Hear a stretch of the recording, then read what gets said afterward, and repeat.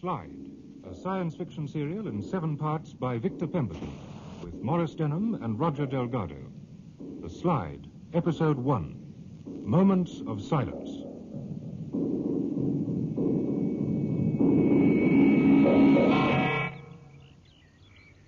Come on, Ken.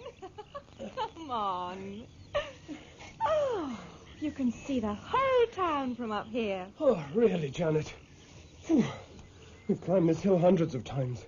The way you carry on, you'd think we were the first ever to reach the summit. Oh, I haven't breathed air like this for weeks. I feel as though I'd been let out of a cage. Well, we don't get heat waves in March every year, you know. You should be grateful for small mercies. Well, you want to be locked up in that classroom sometime. I thought I was going to suffocate the other day. The heat was unbearable. Oh, there's nothing I'd like better than being locked up in a classroom with my school teacher, especially this school teacher. Oh, look, Ken, there is the school. Doesn't it look an odd shape from up here? Yes, very odd. Rather beautiful, though, all that glass and concrete. Very futuristic. But then I suppose all the buildings are. Huh. Oh, you really hate Redlow, don't you, Ken? No, I just don't like new towns. They're too impersonal. Well, that's because they are new. You have to give them time. Do you mean the buildings or the people? You are just a miserable, old-fashioned Londoner who resents progress. I happen to think we owe Hugh Deverill an awful lot, all of us. Really? Any man who starts life by sweeping floors in a factory and ends up by building a town with his own money deserves every bit of admiration he can get. Well, I distrust the self-made man. Well, there are plenty of those who don't. That's why they put him into Parliament. Just let me tell you this, my darling. If our marriage is going to work, we are going to have to make 1 or 2 radical changes in your political education. Ken, Hmm? Listen. Can't hear a thing. Precisely. Haven't you noticed how quiet it is? You can almost hear the silence. Imagination. Look at the grass. It's absolutely still. When we came up, there was a cool breeze. And I can't even hear the birds anymore. Not one single bird. Well, at least you can see the English Channel. It's as clear as a bell. Ken, let's go. I hate this place. Hate it? But it's one of your Oh, favorites. it's the weather. I don't like it being like this. It scares me. I've had a headache all the week. Oh, Janet, why didn't you tell me, darling, getting yourself all worked up like this? Oh, I'll be all right if I can just get away from this place. The sun, it's so bright. It hurts my eyes. Yes, you really are under the weather, aren't you? Well, I tell you this. If you're not out of it by tonight, you're not going to any meeting at the town hall. Oh. Especially with the reception Hugh Deverill's going to get.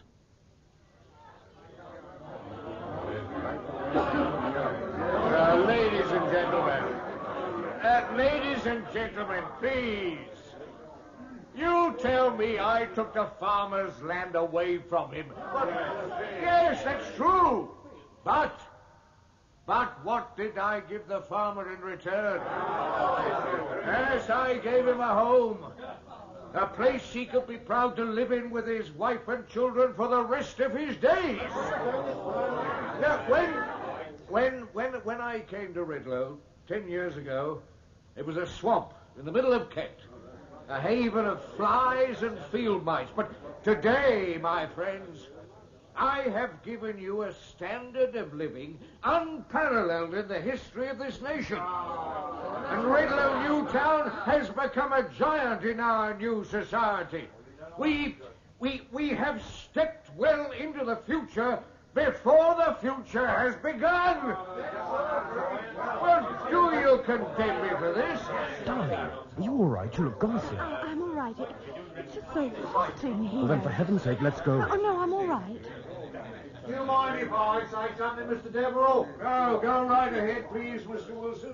Well, most of us in this hall tonight are farmers. That's right. We didn't ask you for one of your space-age towns. No. Some of us prefer the country the way it was. Yes, okay.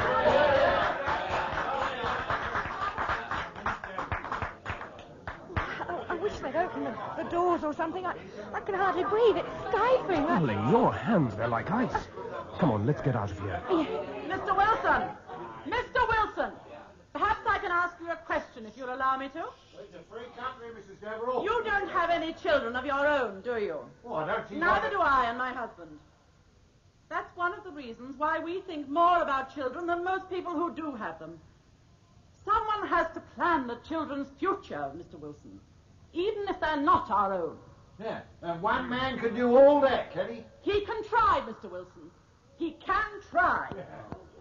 The creation of Redlow, ladies and gentlemen, is no lust for power. It is a dream of one man that came true. A dream of progress, not of stagnation.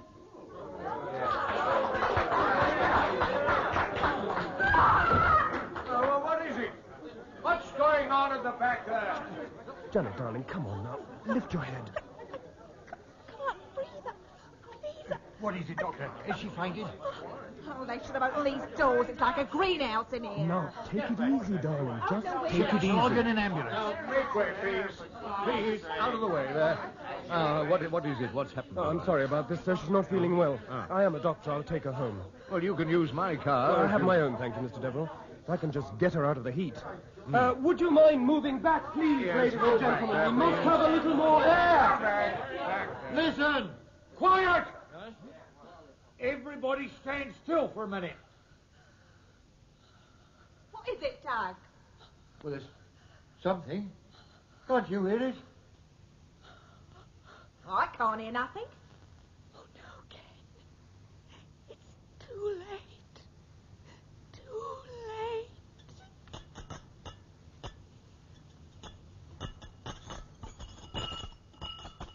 Here, what is it? The chandelier. Look out for the chandelier! Get out! Everybody get out as quick as you can! Get back from the walls. I better come down. Tug Wilson, come over here. Help me with Janet. I can't, Doctor, I can't. The whole lot's got to cave in. Watch out!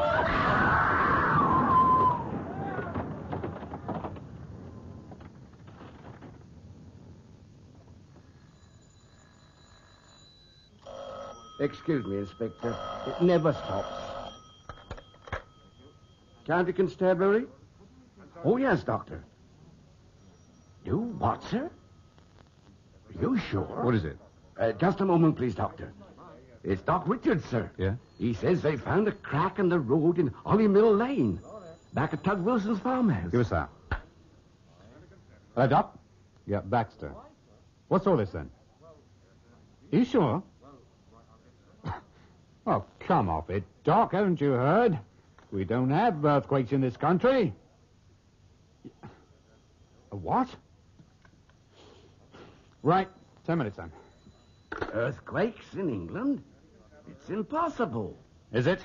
Then why is there a crack in Holly Mill Lane? 100 yards long?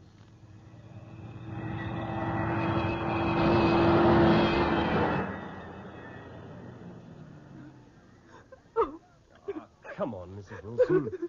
All over now. Oh, what a terrible thing. I thought the whole house was going to come down on top of me. If somebody had told me yesterday I'd live to see earthquake in England, I wouldn't have believed them. I'd say it's much more likely to be earth tremors than an actual quake, Tug. Except for that road being torn open like that. Well, I don't know what it was, but it scared the living daylights out of me. You're not the only one. I thought doctors were supposed to have stomachs of iron. Oh, don't you believe it. Earthquakes are the one thing in my life I can well do without. I've always had a dread of being near one. Yeah, what beat me was that girl of yours. Huh, Janet? Yeah, screaming out in the middle of the hall like that. I can't make it out. She wasn't hit by anything. She has concussion. Yeah, but how? She went down long before the place started shaking. Yes, I know. Anyway, it's up to the hospital now. There's nothing I can do till I get their report. What's that, Doctor? That tree! Doc, are you all right? Oh, yeah. Hey? Yes, I'm okay. That's it. Oh, I'm not so sure if many of these trees start coming down. Get these people out of the way. Come on now, get back, please. There's no more to You all right, Doc? Yeah, just about. Take a look at that crack, will you? Hey, I shouldn't go too near the edge of that gap. It's rather a long way down. Holly Mill Lane. What happened to all these young elms along there? Well, you tell us. They've been ripped out of the earth like a lot of weeds. Well, let's have a look, then. How deep is this thing? Does anybody know? Oh, impossible to tell. But it's a good 3 feet across. Uh-huh. Soil's pretty loose. Yeah, that's the trouble. It's as dry as a bone all the way along. For quite a way down, too. Oh, is that bad? Soil's always damp, even an inch or so down. Well, they've had tremors all the way along the south coast, from Plymouth right the way up as far as Margate, without any warning either. I'm not so sure about that. Huh? What do you mean? Well, something Janet noticed up on that hill this morning. Yeah? The air became so thick and dull. With that silence, something was bound to happen. Silence? Well, if you lived out east, you'd know the meaning of that. There's always a moment of silence before an earthquake. Seems to be about the only warning nature's prepared to give. In some places, they hang little wind chimes outside the house. If they begin to flutter and there's no breeze, that's the time to run. Yes, but in England we It'll don't. teach us not to be so smug. Yeah. Oh, well, it's up to the scientists now. Mr. Devill's got a couple of them on the way down from London. Let them sort it out, I say. Come on, John. No, wait a minute, Inspector. Tell me, is there a stream near here? Stream? Oh, no. Not to my knowledge. Nearest is the Hollymill River, but that's on the other side of town. Why? Just I thought I heard water, that's all. Perhaps not. More likely a broken water, man. No, in fact, I'm not even sure it was water. I'll get it checked. Yes, do. We want to be prepared next time. Next time?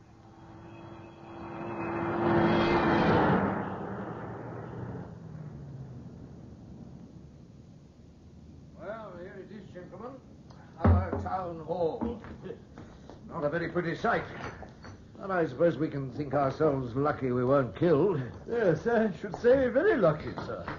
In fact, I don't think there's any doubt that the force of these tremors was degree 6. Degree 6, Professor Landis? What does that mean? It means, Mrs. Deverill, that even by international standards, the tremors were extremely powerful.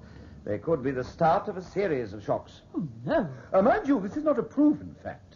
Professor Lippert merely suggests we must be prepared for the possibility. But I thought we weren't in an earthquake zone. Under normal circumstances, we're not. The most the British Isles ever feel are a few shock waves.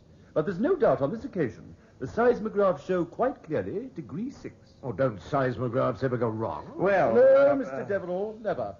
They may haggle a little, but they do not go wrong. The type of the damage in this hall alone is the sort of thing you'd normally expect to find in a severe quake area. Plus the fact that an actual crevasse has occurred in the Earth's crust. It's a unique situation. Unique? I find it terrifying. Ah, there you are, Inspector. What's the news? Oh, he's calming down a bit now, sir. People seem to be more shocked than anything else. Damage? Pretty extensive. When the Earth begins to move, everything moves with it. Oh, Inspector, this is Professor Landers and Professor Lippert. How do you do, sir? Now, first thing in the morning, they'll want to inspect the crack in Hollymill Lane. I leave it to you to see that they're up at every facility. Very good, sir. And, Inspector, sir? I also leave it to you to see that the town is back in working order as quickly as possible. Me, sir? Isn't that up to the chief? Look, get as many working parties together as you can. I don't care how. If necessary, call on the commanding officer at RAF Redlow. Won't you need authority from Whitehall, sir? Let me worry about authority, Inspector, not you. Good night. Good night, sir. Hugh, that was most unnecessary. You know very well it's not Baxter's job. Baxter has only me to thank for the job he holds today. If he doesn't like the way I do things, he knows very well he can go back to the beat where I found But him. Hugh... Right, gentlemen, now what next? We suggest you advise Whitehall immediately, sir. Whitehall. What on earth for, Redlow? It's my responsibility. Mr. Deverill, I think you and your colleagues should know that these tremors down here were not entirely unexpected. What? Professor, you mean you knew this was going to happen, and you didn't tell us? We knew sooner or later there was going to be a seismological disturbance somewhere in southern England. The thing we did not know was where and when. But one man did, or at least he had a rough idea. What man? A young seismologist from Chile in South America. He's done quite a lot of research in his own country. He worked with Lippert here for a time in geology at London University. Brilliant mind. What made him forecast these tremors? Well, I don't know if you remember, some years ago, people in Dover and Folkestone getting all worked up about a series of explosions they were hearing out at sea in the English Channel, usually in the middle of the night. Yes, I do remember vaguely. Didn't they think they were unexploded mines or something? That's right, but nobody could find anything, not even the Royal Navy. That's why they called on us blokes. We sent down a team, and so did the French, but still nothing. At the time, we took very little notice. After all, the turbulence is mentioned in manuscripts dating back as far as the 12th century. I hadn't realized that. Yes, well, anyhow, this Chilean bloke decided to go and have a look for himself. He made his first dive to the seabed about 3 miles out from Dover. It took him quite a few days, but what he eventually found out there shattered me, I can tell you, and quite a few others, too. Indeed. Yes, so much so that nobody believed him. They didn't want to. Not the Royal Institute, nor even Professor Landers here. Well, then, if this man can help us, let's make it worth his while to come here right away. Only science will get Gomez here, Mr. Deverill, not money. Who did you say? Gomez? Professor Gomez, yes. Then it's out of the question. Is there anyone else? What's wrong with Gomez? He's the only one... Joseph Gomez has a long record of dubious political activity. It'd be unwise to expose him to public scrutiny, particularly in Redlow. Oh, that's nonsense. Joseph's nothing more than a pacifist. He's no more politically minded than I am. I'm sorry, I cannot take the risk. Darling, you've got to. Well, we have no choice. If the town's going to get another shaking like this man may at least be able to prepare us for it. Gentlemen, where is this Professor Gomez? How soon can we get hold of him? He's usually attached to the University of Santiago. No, he's over in Zurich at the moment attending a conference. We could probably get him over by the morning if he's interested enough. No, I absolutely forbid it. I will not have Gomez in this town. Very well, Mr. Deverill. But let me warn you, the whole nation is stunned by this appalling freak of nature. By tomorrow morning, there will be hardly a newspaper in the country that will not be buzzing with speculation of fear for the future. They and the people of this town have the right to know what they can expect, the chance to prepare for any eventuality. Are you going to deny them that right? Because it's up to you, Mr. Deverill. It is up to you.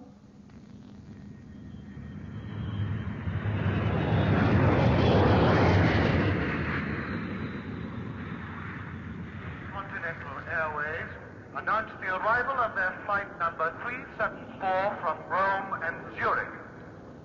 Joseph, you old devil. There you are. John, it's good to see you again. And Professor Landers. How are you, sir? Welcome back, Joseph. Thank you for coming. Oh, thank you for asking me. Joseph, I want you to meet Mr. Hugh Deverill. We shall be working quite closely with him. How do you do, sir? Professor Gomez, thank you for coming. I've heard a lot about you. And I've heard a lot about you, sir. I look forward to seeing your new town. I hear it is quite remarkable. Really? Well, I hope we shan't have to detain you any longer than is absolutely necessary. I'm sure you'll be most eager to return to your own work. Oh, my work is where science takes me, Mr. Deverill. There are no boundaries. Good. Good. Well, follow me, please. I have a car waiting. Airways flight number 374 from Rome and Zurich. Passengers, please report to gate B. It was announced early this morning that the Royal Institute's Department of Geology had recorded last night's tremors as force 6 degrees. A spokesman for the Royal Institute told our correspondent this was the highest ever recorded in British seismological disturbance. Well, I never.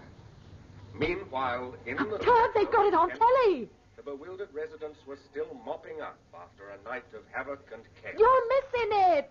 It was announced this evening that Mr. Hugh Deverill MP, chairman of the Deverill Foundation, will launch an immediate appeal to the government for financial and other aid to compensate those distressed by damage and personal injury. Oh, Tug, what'd you do that for? I was watching the news. I don't want to hear no more news, especially about Deverill. They had pictures of Redlow. I saw Mrs. Luke. That must have been nice for you. We won't hear the last of that.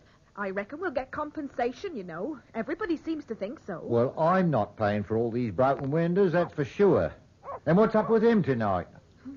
I don't know. He's been going on like that all day. Can't be hungry. I only fed him at 7:30. Shut up, will you, Mickey? Blasted nuisance. Go and see what's wrong with him, Tug. He's giving me an headache. You get my boot, that's what. No, we won't have to worry about him much longer. Eh? What you say? Well, he hasn't, has he? He has to die sooner or later. We all do. He's still only a puppy. Hmm? Mickey, I say he's still only a puppy. Yes. You all right, love? Hmm? Oh, yes, of course. Go out and see to him, Tug. Well, Give us that torch. Here. I'll see to him, all right.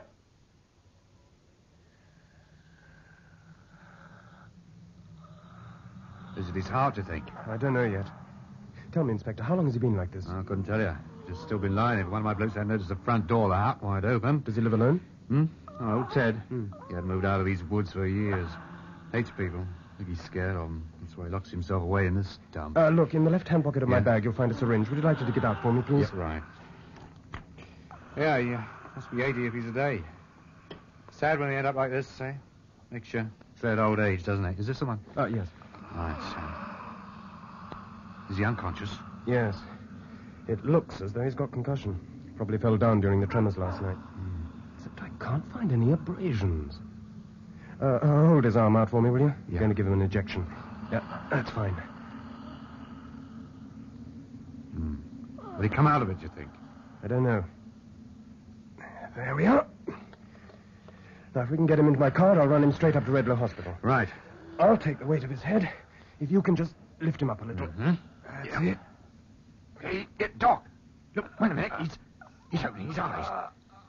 Ted? Ted, can you hear me? He can't do. Look at his eyes. He's staring at me. What's he trying to say? What's it, Ted? Ted. He's closed his eyes again. Doctor, is he? No. Come on, let's get him to the car. I've never seen anything like that before. Those eyes. Will he make it to the hospital? I mean, if his heart... His heart is stronger than yours and mine, I can assure you. What? Are you sure, Doc? Absolutely. If it's not his heart, then what is it? The surface of the earth, you see, Mr. Deverill, is like the thin crust on the top of a pie. Yeah? When the pressure beneath is too great, the crust will break open. And that's what's happened here? A build-up of pressure in the bowels of the earth? It is possible. But why has this happened, Professor, all of a sudden like this? That is something that we have to find out, Mrs. Deverill. Now, I have a feeling it's the release of an extraneous gas. The intensity of that earth movement seems to point to it. What, you mean volcanic? Yes, except this area has no record of a volcanic history, and in any case, there's been no smoke from the fissure. Whatever it is, I think we can take it that it must be something extremely powerful that can produce tremors on the scale. Yes, which brings us back to this question of the English Channel, Professor Gomez. Now, do you believe the trouble originates there? It is only a theory, Mr. Deverill. Nevertheless, that is the reason you're here, Professor. Now, perhaps you'd be good enough to tell us what it was you found so alarming about your Channel survey. I found 2 enormous cracks. Cracks? Where? On the seabed. In different positions. Both a short way from the seashore. And both ridiculously out of proportion. About 50 yards long by 3 feet wide. 50 yards? Completely clean cuts. Just as though the rock had been forced open with a spade. But the most extraordinary part of it was that there was no sign of any marine life. Everything had gone within a radius of 2 or 3 miles of each fissure.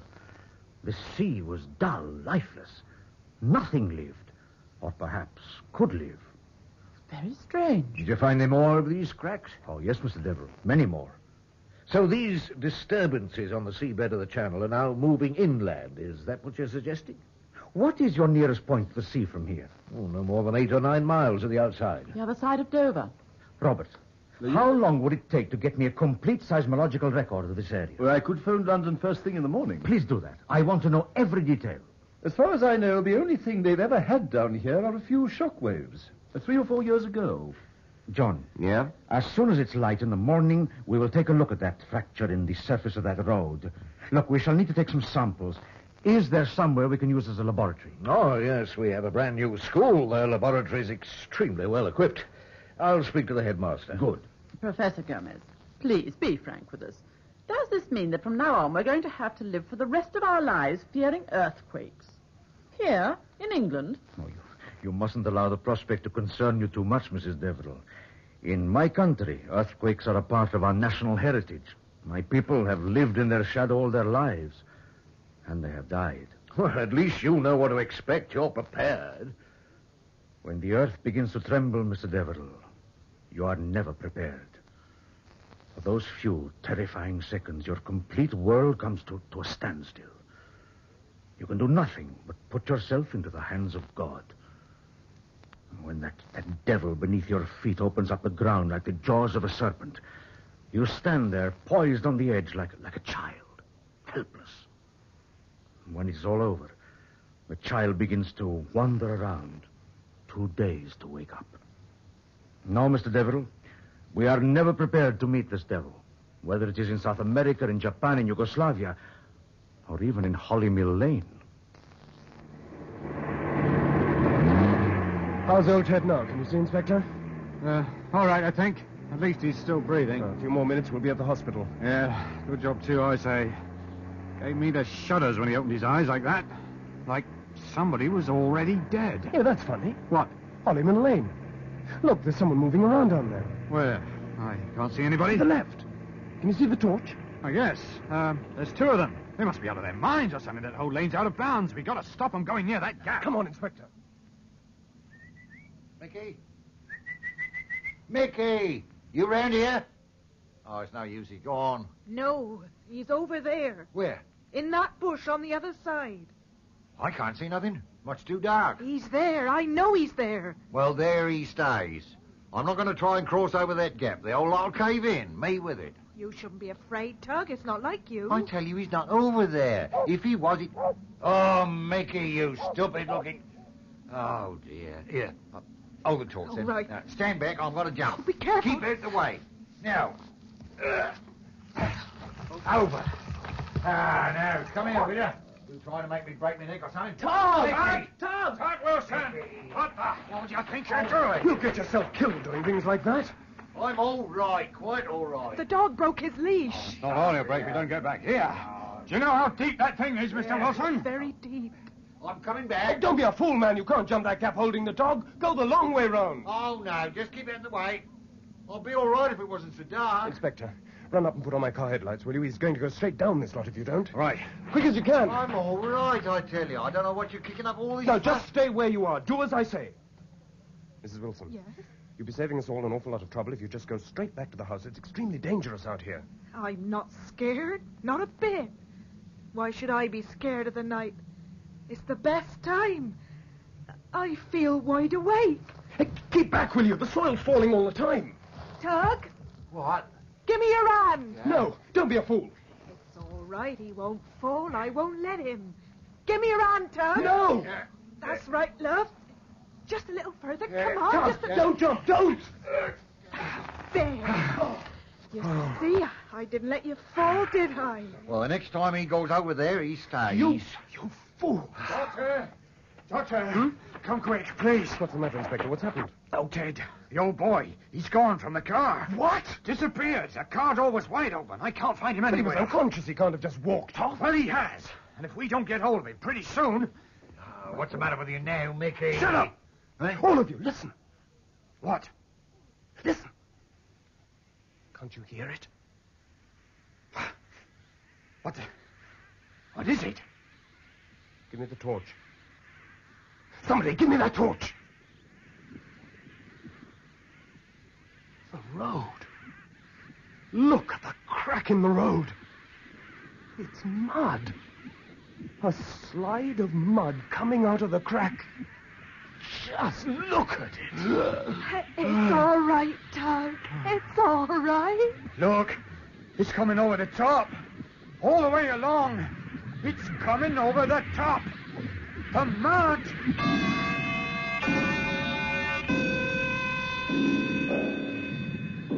That was episode 1 of The Slide by Victor Pemberton, with Maurice Denham as Hugh Deverill MP and Roger Delgado as Josef Gomez.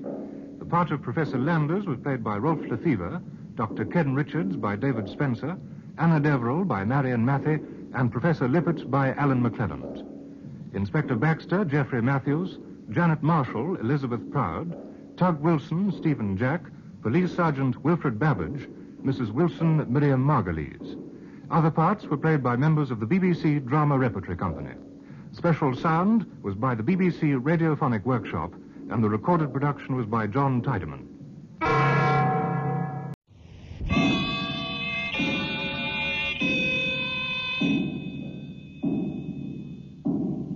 Slide, a science fiction serial in 7 parts by Victor Pemberton, with Maurice Denham and Roger Delgado.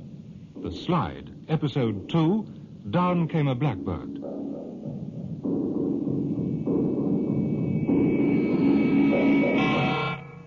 Redlow Newtown has suffered a series of earth tremors. In nearby Holly Mill Lane, Dr. Richards and Inspector Baxter find mud seeping out of the vast fissure in the middle of the road. They immediately telephone the news to MP Hugh Deverill.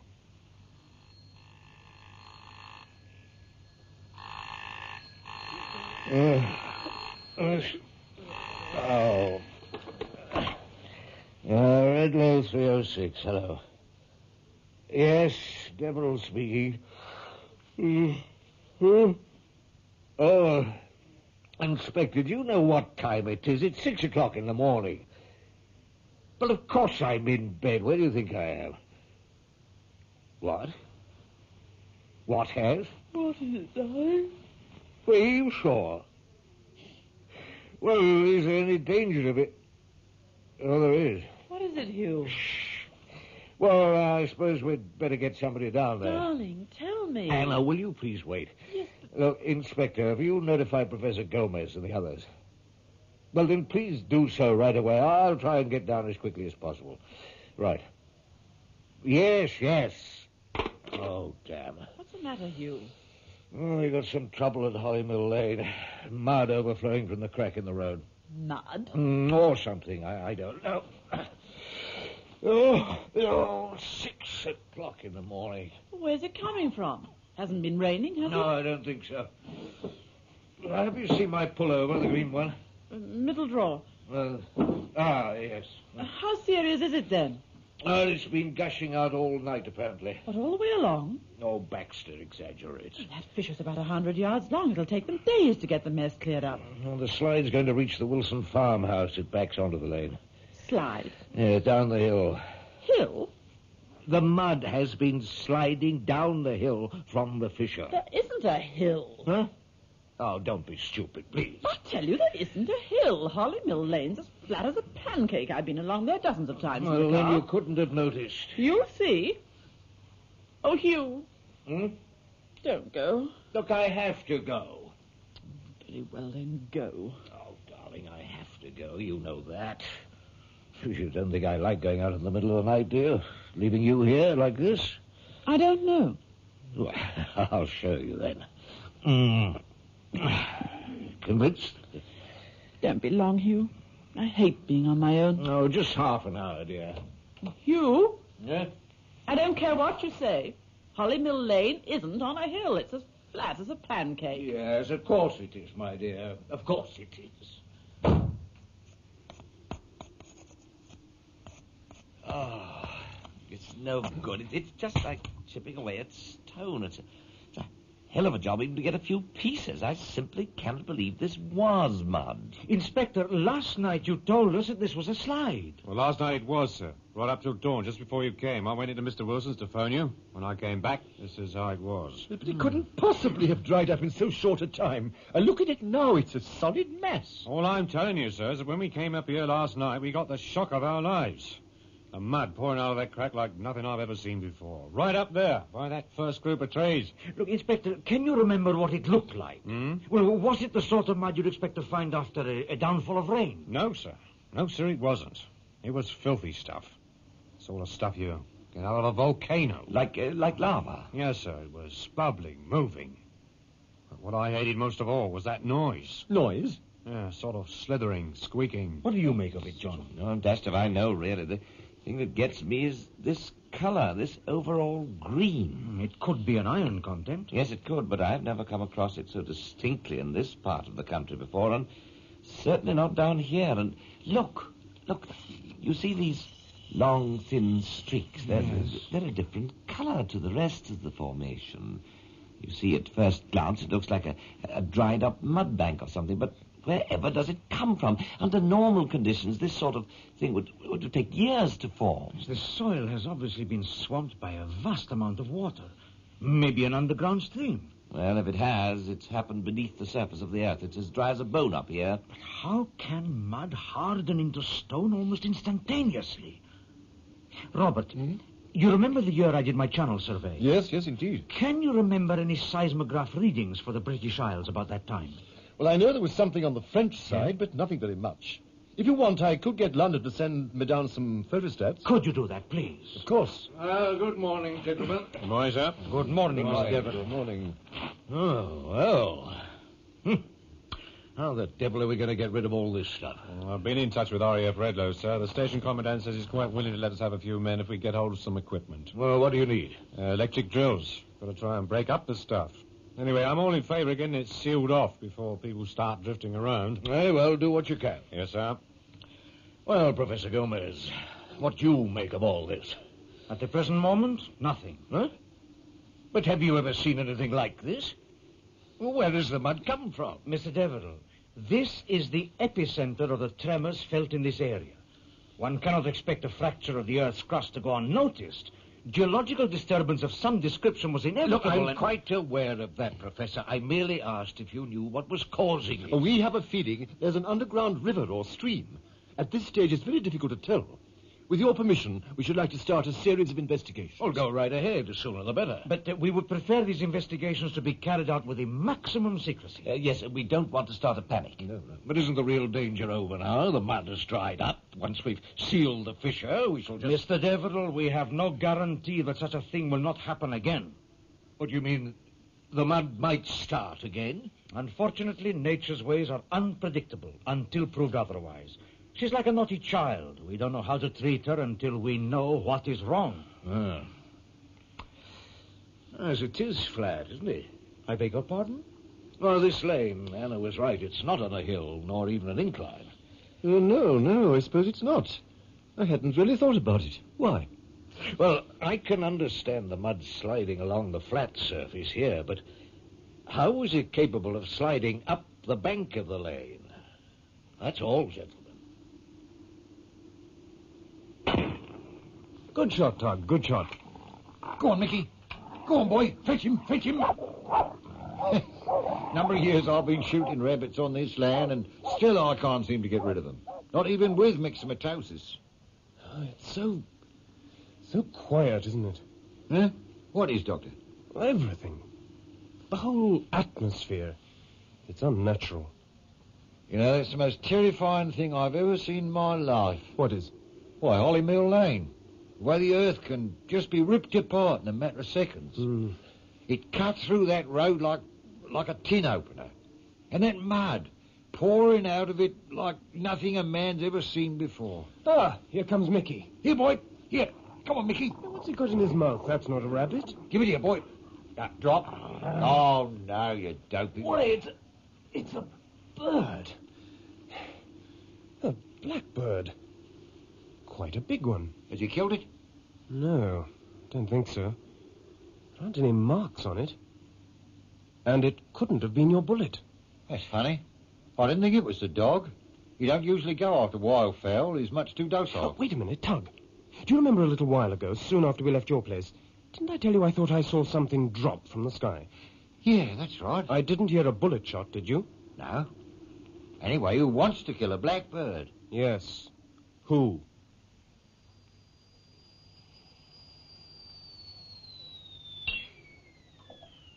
I'm so glad you called, Inspector.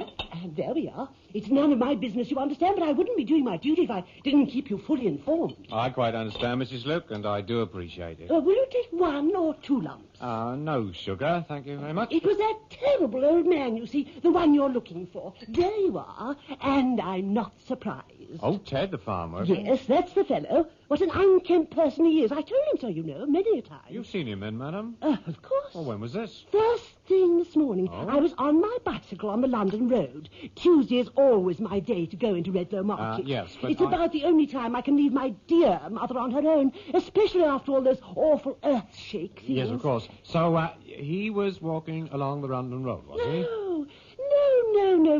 I was on the London Road. He was in Hollymill Lane. Hollymill Lane? Are you sure? Absolutely sure. As I looked down, there he was, straggling along like the nasty old drunk he is. He always was a one for the bottle, you know. Anyway, I was terrified he was going to walk right into that dreadful crater thing. It was straight ahead of him. He'd have fallen in. Well, what did you do?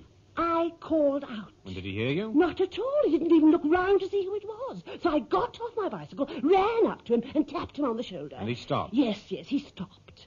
It wasn't until that moment I realized something was wrong. Wrong? For a moment we just stood there until gradually he turned round to face me.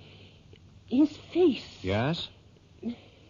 It was yellow, so tired and drawn, he looked so old. But most of all was his eyes. They looked strange somehow. Did he say anything? Yes, he gave me a vicious look and said, go away, and mind your own business. For one terrible moment, I thought he was going to hit me. But he didn't. No, he just turned his back on me and walked off. Thank goodness, at least he went in a different direction, away from the lane. Which direction, Mrs. Luke? Can you remember? Across the field to the back of Mr. Wilson's farm. Thank you. Inspector, what is wrong with that old man? He couldn't have been drunk all this time, could he? Is he ill or something? I don't know, Mrs. Luke, but thank you very much for your information. You've been most helpful. As soon as we know any more, we'll keep you advised. Oh, no, Inspector, don't go. There's something more. Yes? What is it? It was horrible. I noticed it as he was walking away. A poor little thing, so cruel, so very cruel. Fancy wanting to go and kill a pigeon. A poor little... Wood pigeon. Dead as a door now. It's still warm. Someone's been amusing himself. I'd like to know who. What, you mean you think someone's been putting down poison? I don't know, but I'm going to find out. Tug, got a handkerchief on you? Yes, I think so. Here you are. Thanks. What are you going to do? I'm going to take a couple back. I want to know what's been going on. Hey, Tug. Keep still. Stay where you are. Hey, what's it? Get over here. Someone's coming. Quick. It'll be interesting to see what... Hey, get down. Here they come. Doc, do you see who it is? Look, can you see? Keep down. Hey, but can you see who it is? That's Mary. That's my wife, Mary. You know, I'm very surprised. I had no idea the British were capable of such a radical planning. Oh, yes, they're pretty with it down here, all right. I'd give my right arm to send my kids to a school like this. In fact, I could do with a laboratory like this for myself. Oh, think yourself lucky, my friend. You should come to Santiago sometime. You've never really forgiven us, have you, Joseph? Forgiven you for what? Well, we gave you a pretty lousy deal. Oh, don't think I don't know. I'm not trying to say that I was the blue-eyed boy who believed everything you said about that Channel survey, but... Now, my dear John, I am a South American. We Latins were noted for our excitable nature. No, I don't blame anyone for not believing me. What I knew, particularly at that time, it must have taken some believing, I know that. What do you believe, Joseph? I believe we are reaching a significant era in the history of the Earth's surface. What it is, as yet, I don't know. But maybe if we have a look at that mud sample of yours, we'll find out, eh? Joseph! Joseph! My dear fellow, we've got to work fast. Yes, somebody had better do something before the whole country shakes to pieces. Well, why? What is wrong? Well, the same thing's happened. I've just been on the phone to London. They've now had some earth tremors in the north. What? Where? The Lake District and in Scotland. The water on Lake Belvedere was set in motion for nearly a minute. Apparently there's been absolute chaos. Any fractures in the soil? Oh, we're just waiting to hear. The shocks were felt as far away as the Shetland Isles. Oh, Joseph, what do you think this means? I'm not sure. But not sure? Well, what do you mean you're not sure? All I can tell you is that this appears to be part of a pattern. A pattern? Yes. First of all, the seabed in the English Channel. Then, the immediate south, here. And now, tremors in the north. Well, does that mean that we can expect more of these disturbances? Mr. Deverill, the first man who is able to foretell the exact place where the earth will shake will be a very rich man indeed. Hey, Joseph, come and have a look at this. Why, what is it? The sample, it's burnt a hole in my briefcase. Burnt? Be careful, don't touch it. When I tried, it was like getting a hold of dry ice. Here, let's tip it out onto the table. Now, careful now. Now, let's have a look. It's a bright green, extraordinary. Well, it could be the fluorescent lighting in here. In a way, it's really rather beautiful to look at. Like a precious stone. Oh, I can't understand it. Those streaks running through. Now, I remember where I've seen this before. We have a rocky beach just south of Valparaiso in Chile. I saw this type of thing soon after the earthquake in 1960. But, Joseph, this isn't rock. It's a definite mud formation. These streaks are usually part of a mechanical corrosion or something rather like a stalactite. In fact, look, I've seen this before myself in various parts of the Pennines. Well, couldn't this be the same thing? Mr. Deverill, stalactites are a formation which take, in some cases, thousands of years to corrode. Gentlemen, I'm going to London. Where can we reach you, sir? I shall either be at my club or at the house. And gentlemen, whatever you do, just do it quickly. I want Redlow to survive. I'm afraid we had to move Miss Marshall from the main ward, Doctor. She was beginning to disturb the other patients. But is she still delirious? Well, apparently, but it's so terribly difficult to tell. She's just lying there, mumbling to herself the whole time.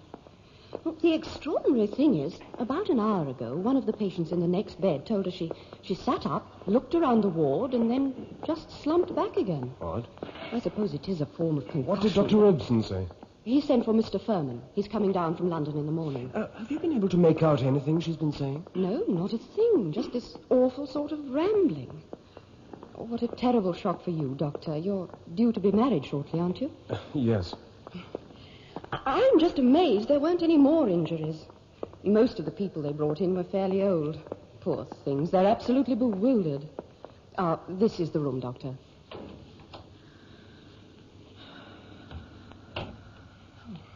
Thank goodness she seems to be fairly quiet. Janet. Janet, darling, can you hear me? It's me, Ken. I don't think she can hear you. What's her temperature? Quite normal. Blood's just a fraction low, but I don't think it's anything to... Doctor, look, she's opening her eyes. Janet, can you hear me, darling? She's wide awake. She must be. Life, it's life. She's closed her eyes again.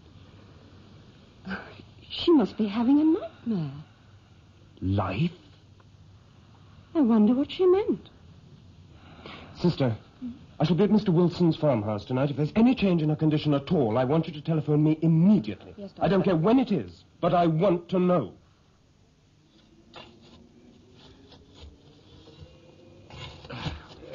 Todd! Todd! What are you digging this time of night? He's dead, that's why. The dozy thing's dead. No good to us now, Mickey. But your dog, Mickey? Well, what happened? I don't know and I don't care. All I know is he's dead, and the sooner I get rid of him, the better. And now look, Todd, this can't go on. What with those birds and the rabbit and the... Did you speak to your wife? Yeah. I spoke to her. What was she doing out there in those woods? She was looking. Looking? Looking for what? Just looking. Now, don't be damn stupid, man. She was up to something. You know she was. And you listen to me, Dr. Richards. Don't start going around flinging accusations at folks. Oh, Todd, listen to me. If somebody's been using poison to kill off animals, I want to know about it. I want to know why and for what reason. She didn't put down no poison. Not my Mary. How do you know that? Because if she did, she must have been kept pretty busy. Look, you just take a walk over that fell, Doctor. It's like a graveyard. Dead birds, dead squirrels, dead rabbits, dead field mice. What? Yeah, and this is where I found the dog. Just lying there in a heap. Oh, well, maybe he's better off. This is a pretty rotten world we have to live in. Excuse me. Excuse me. Yes? I'm sorry to trouble you. I'm looking for Dr. Richards. I'm Dr. Richards. Oh, Doctor, I'm sorry to trouble you, sir. They told me I could find you here. A few of us have been exploring the caves. We're camped just up the road at Holly Crag. We could do with your help, Doctor. There's been an accident. Accident? Or at least we think there has. A couple of our blokes went down this morning. It was only supposed to have been a routine job, but I'm afraid they've met with some sort of trouble. Huh? One of them took a tumble, but we're not quite certain how bad. The other bloke said he's in too much pain to move him, so we thought we'd better get hold of you. How do you know about this? Well, we were in radio contact up until a while ago, but the transistors flaked out on us. Oh, we don't know what's going on down there. Right, I'll get my things. Oh, that's very good of you, Doctor. And I'll come with you. Nobody knows them caves better than what I do. Yes? Can I come in? Mrs. Deverill. I saw the light as I was passing. I thought it was you. Well, aren't you having any sleep tonight? Oh, I have to work. We're waiting for some equipment to arrive from London. Looks very odd in there. That small piece of stone in a huge glass tank. It's the school aquarium. We had to borrow it. What does it all mean, mud turning to stone like that? Who knows, Mrs. Deverill? All we can do is to try and find out. He's pushing you very hard, isn't he? My husband. Your husband is a strong-willed man, Mrs. Deverill. Do you hate him? Oh, hate is for non-thinkers. I don't hate anybody. But at the same time, it doesn't mean that I have to respect them. You mustn't blame him, you know. He had to fight his own principles to bring you here. It wasn't exactly an easy decision for me to come here. Yes, I know. He was wrong about you, Joseph. But then he's often wrong about people. I suppose that's why he doesn't love me. Oh, don't be embarrassed. Everybody knows. He's a lot older than me. We knew it wasn't going to be easy. Unfortunately, I'm just beginning to realize. Mrs. Deverill, Marriage is such an overestimated institution, don't you think? It cuts you down to size. Like those Newtown citizens out there. Look, Mrs. Deverill. You know, you're very young to be a professor. I always thought professors had white hair and long beards. At least most of the ones I've met have. But I think I think maybe you should go home, Mrs. Deverill. It's getting late. Joseph, get your coat on quickly. Robert, what's the matter? The lane, my dear fellow, is absolutely fantastic. The lane? Holly Mill Lane. The fissure. It's swamped with mud. The whole place is slithering with the stuff. What? Mud? It's dried up. I thought the whole thing was as hard as iron. At the present moment, Mrs. Deverill, they've got half the men from the RAF station fighting to push it back. It's bursting out of the fissure all along the way, and the noise. Oh, Joseph, I don't think they're going to be able to hold it. I just don't think they can do it. Now, give me your hand, Doctor. Thanks. Keep your back well into the wall.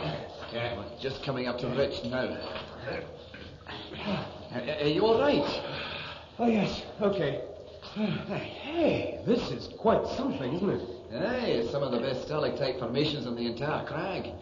It's possible they were started in the Neolithic period. Neolithic? Do you mean you think there was a dwelling or something down here? If you'd like to have a look over here, Doctor. Mr. Wilson, could you turn your lamp this way, please? Oh, thanks. You see here, these carvings. Good Lord, yes. The three figures. This shape here is a man, and a woman here, and just behind, the child. It looks as though they're turning their backs on something. Aye, whatever it is, they're scared out of their wits. They've got a photo repro of it in the Dover Museum. Oh, by the way, have you looked down below? Oh, yes. Now, they're stalagmites, aren't they? Aye, that's right, but they're only babies yet. But give them a few more 1,000 years. They're beautiful. But what a fantastic colour, that brilliant green. It's amazing how it stands out down here. Almost luminous. Hey, I can hear running water. Aye, that's the waterfall. Our blokes are quite near there. We should be able to call out soon. It's quite a narrow ledge along here, so keep close, Doctor. Oh, you needn't worry about that. I'm right behind you.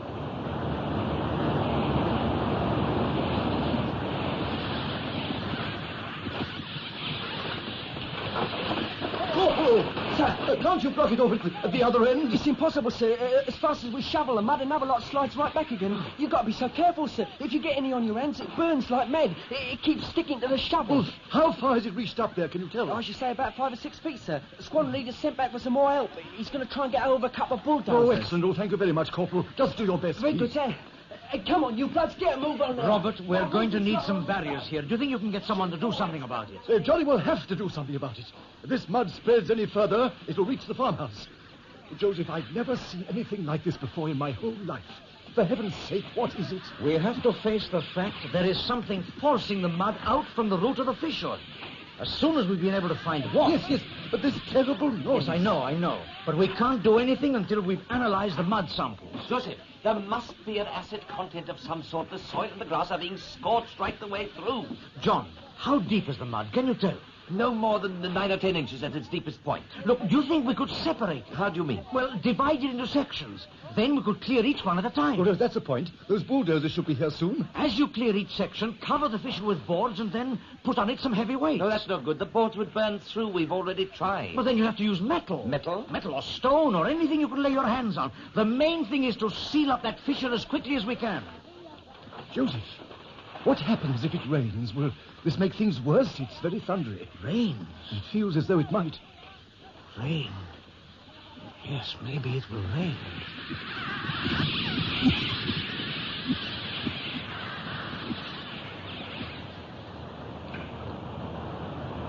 Barry! Barry! Keith! Are you there? Ahoy! Anyone there? Hey, look! Look, there he is. Down there. Barry! Barry! Barry, are you all right, son? What is it, the leg? Yeah, the right one. I think it's broken. Where have you blokes been, then? Stay where you are. We've got the doctor. Somebody's got my bag, please. Yeah, here we are. Oh. Tug, help me clear the trouser leg. Quick. Yeah, all right. Now, be careful.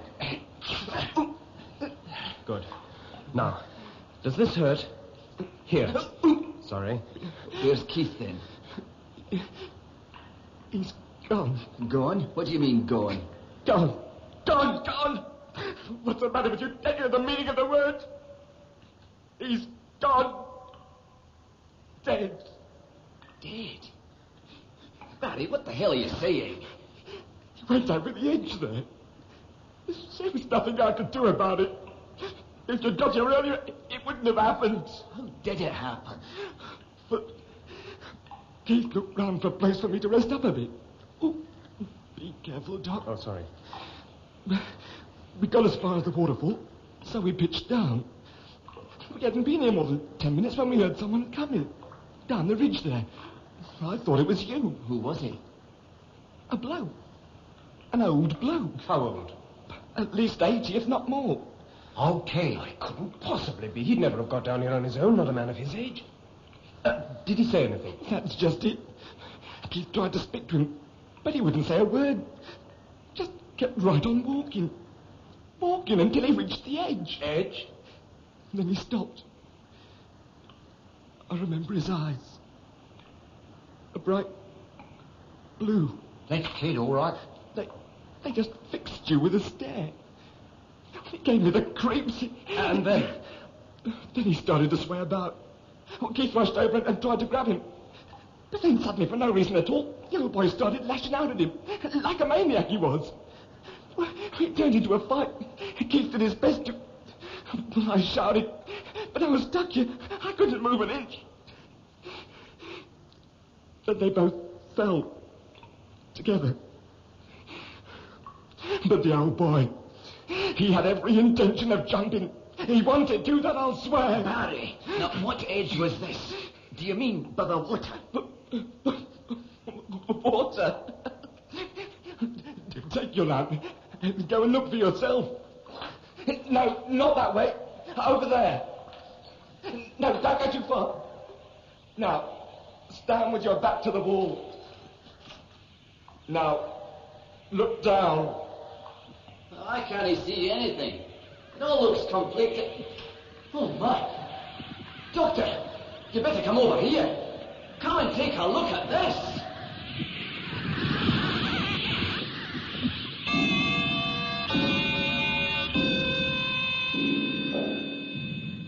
That was episode 2 of The Slide by Victor Pemberton, with Maurice Denham as Hugh Deverill MP and Roger Delgado as Josef Gomez. The part of Professor Landers was played by Rolf Lefevre, Dr. Ken Richards by David Spenser, Anna Deverill by Marion Matthey, and Professor Lippert by Alan McClelland. Inspector Baxter, Geoffrey Matthews, Tug Wilson, Stephen Jack, Mrs. Luke, Noel Hood, Nursing Sister, Eva Haddon, Janet Marshall, Elizabeth Proud, Sorensen, Fraser Carr, RAF Corporal, Anthony Hall, Barry, Glyn Dearman. Other parts were played by members of the BBC Drama Repertory Company. The special sound was by the BBC Radiophonic Workshop, and the recorded production was by John Tydeman.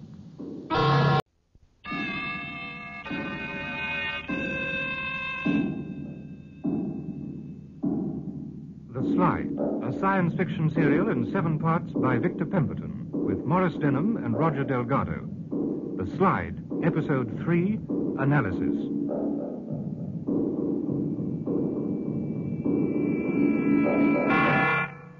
Following the earth tremors, anxiety is growing at the alarming numbers of wildlife dying in the countryside surrounding Redlow Newtown. In the early hours of the morning, Dr. Richards and his party reached the surface of the Holly Crag Caves after the discovery of yet another earth fissure. 2 men, Mr. Sorensen, 2 perfectly good men have lost their lives because of a harebrained scheme of no significance. I hope you're proud of yourself. Now, look here, Inspector. We've been down those caves time and time again. We didn't know we were going to find that stuff. Have a heart. You knew damn well we've had these earth tremors. You could have postponed the descent. Most of us are using up our holidays for this, Inspector. We don't have time to postpone. Besides, potholing isn't just a sport, you know. It's an important scientific survey. Well, how is Barry, Doc? Is he going to be all right? It's a break just below the kneecap. They'll fix him up in hospital. If anything, he's had a bad shock. We're very grateful for you, Doctor. I don't know how we'd have got him out without you. I don't think I enjoyed crawling about in the dark, Mr. Sorensen. It's not exactly my favorite form of activity. And if you'll take my tip, you and your group will clear right out of here once and for all. You didn't actually see old Ted down there at all? No. Well, how can you be sure of it? Well, the description was too perfect to... Oh, what does it matter anyway? 2 men are dead. You can't bring them back. Barry's a good bloke. He wouldn't lie about seeing the old man. I've never known him to get worked up about anything. He's a good bloke. So is Keith. Oh, I'm not looking forward to seeing his wife. How does a man of Ted's age manage to crawl on all 4s and in the darkness? And why? Suicide. Suicide? He jumped. They tried to stop him, but... Oh, come off it, Doc. People who want to do away with themselves don't go to all that trouble. Well, apparently he struck out like a maniac. The old boy's responsible for what happened down there. He was obviously some kind of nut. Well, I don't know what I'm supposed to do. Well, then let me tell you, Inspector. Seal up those caves as soon as you can. Come off it, Doctor. In a few hours, those tunnels are going to be slithering with mud from end to end, from top to bottom. Let's put on a bit. You've seen what's happened in Hollymill Lane, Inspector. You mean it's the same thing? I'd lay my reputation on it. It's the same, all right. Inspector, those caves have been down there for centuries. You just can't destroy them like that. Forever. You'd be destroying scientific knowledge. Scientific knowledge can take care of itself, Mr. Sorensen. I'm more interested in the protection of the community. Seal it, Inspector. Seal it before it's too late.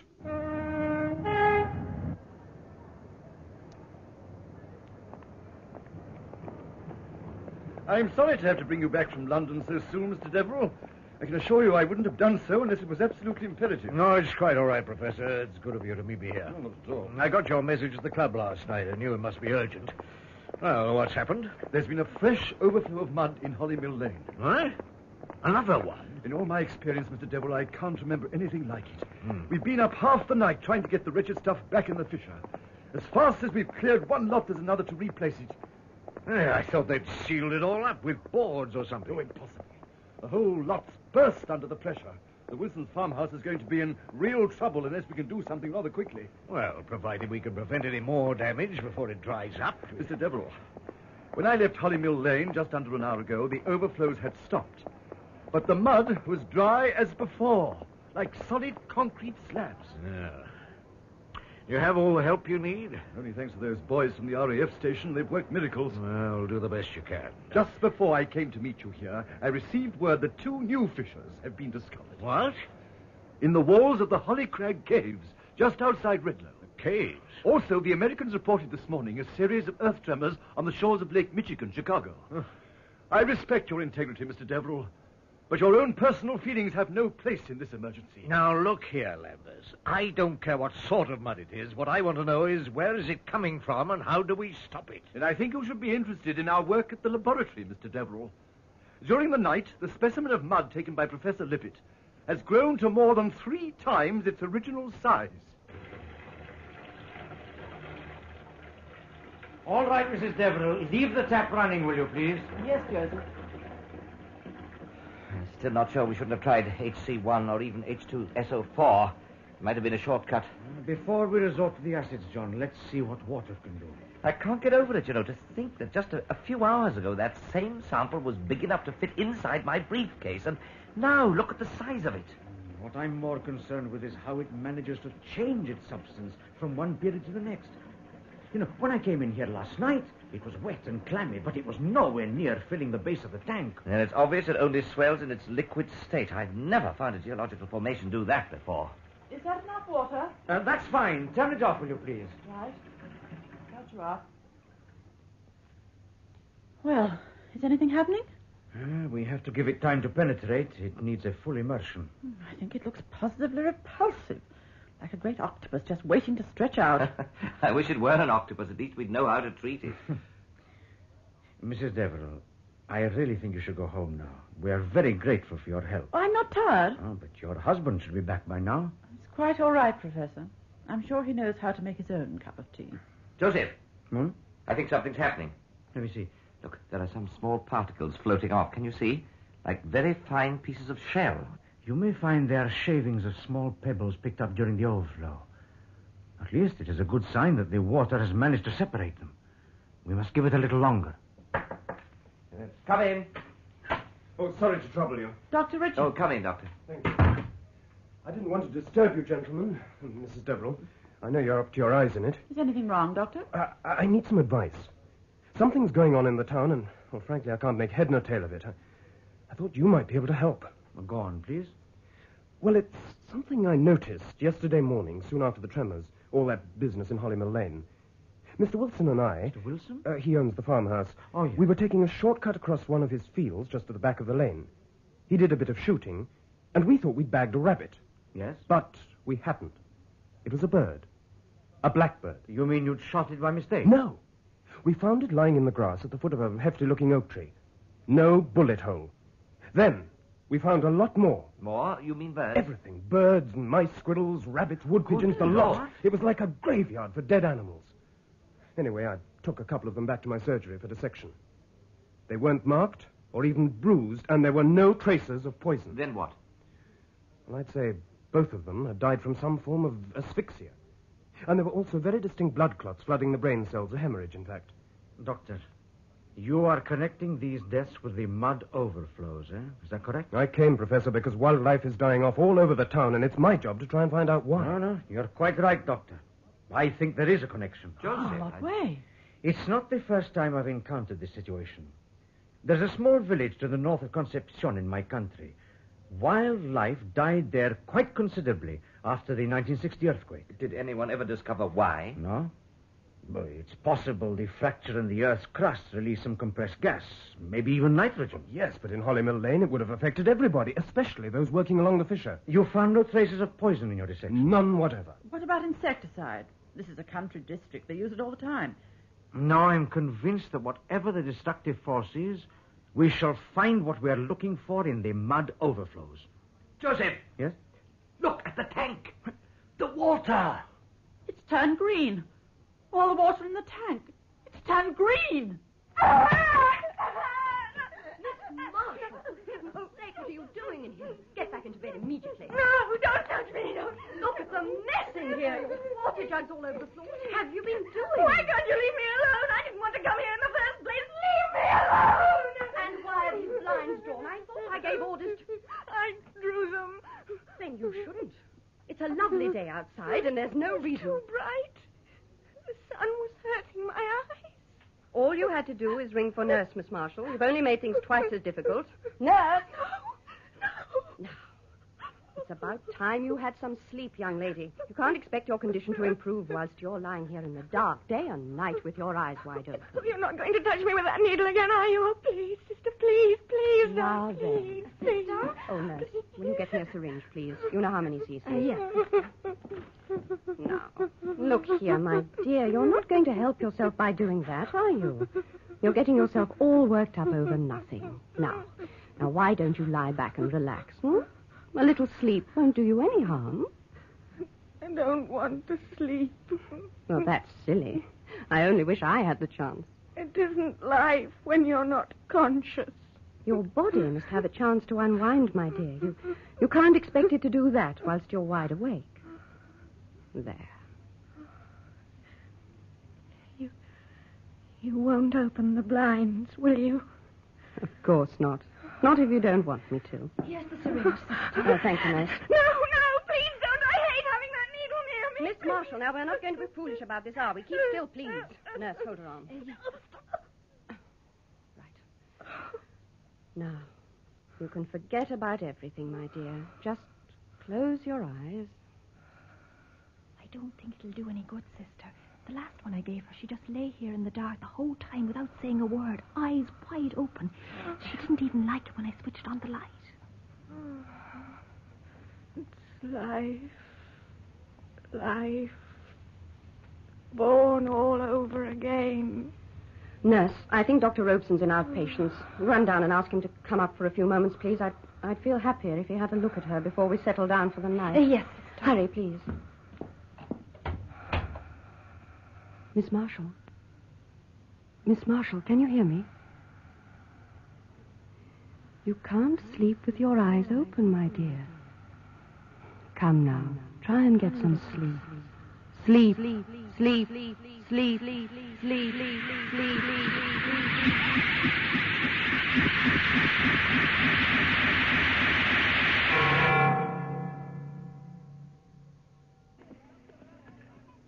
Corporal, take a couple of men and see if you can clear that solid mud at the other end, will you?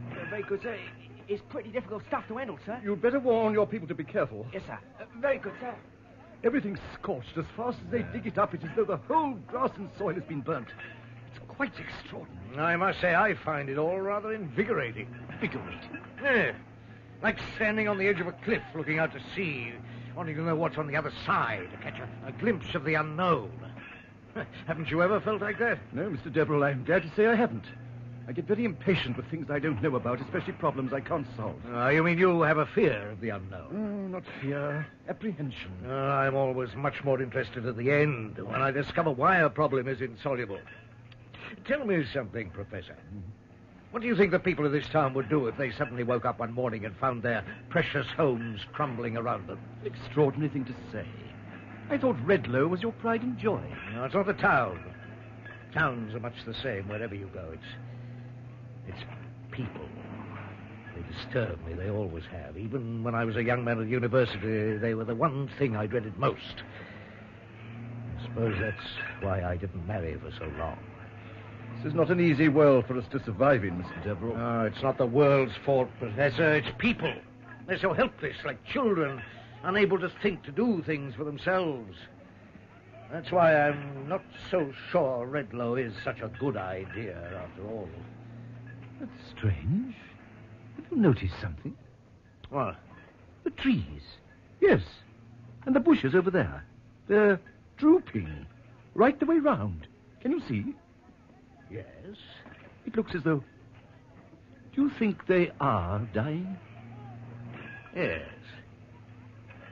Yes. Yes, I think they are. They got the whole fence on that quarter side down. I don't care what they do from now on, but I'm going to demand barricades all the way... Oh, love. What are you sitting in the dark for? It's beautiful and sunny out. I'm all right. I like it. Is anything wrong, love? I said I was all right, didn't I? Yes, but... Then stop fussing. Oh, it's because of last night, isn't it? I know I shouldn't have gone out and left you on your own. You must have been scared out of your life, poor love. Scared? Why should I be scared? I like to listen to the quiet. It makes sense. Quiet? What, with all that noise going on last night? I didn't hear no noise. Well, the mud. That noise. It's been pouring out the lane. Oh, that first time. You remember, love, we were scared stiff. Not anymore. Oh, what do you mean, not anymore? If we get any more of that stuff, it'd float clean through those barricades right here to the house. I couldn't stand any more of that squeaking and squealing. It'd drive me round the bend. So what way should When I was on my own here last night, I felt lonely and fed up. I didn't want you to go. I was depressed. Oh, Mary. I started wandering about the room aimlessly, looking at things, objects, anything. For some unknown reason, they all started coming into focus, standing out. It was a long time before I found the reason why. Well, why? It was because they weren't nearly as important as I'd always thought they were. Not one single object in this room was important. Not one. And then I could hear the mud outside. I ran and opened the window. It was dark. I couldn't see a thing. But I knew it was there.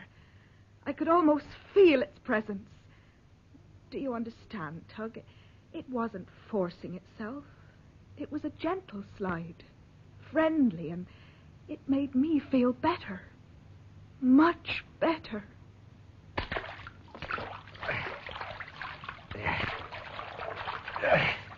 That should do it.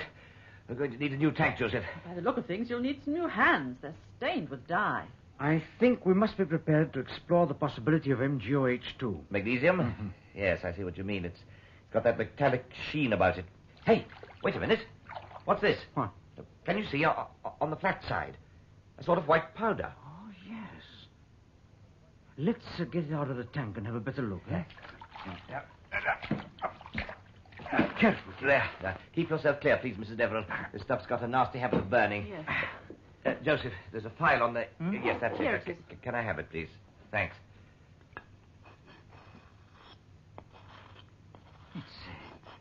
It's like chalk.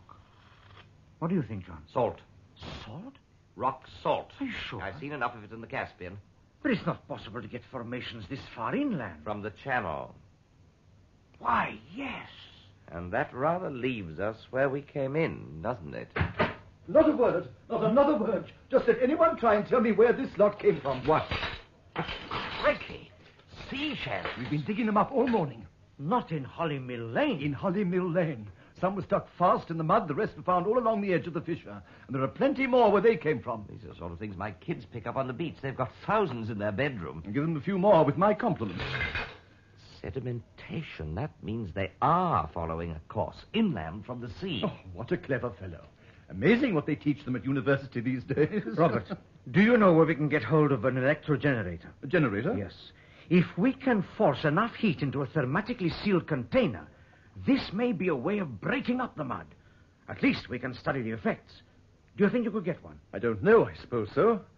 But listen, Joseph, I still think there's a strong sulfuric chloride element in the mud.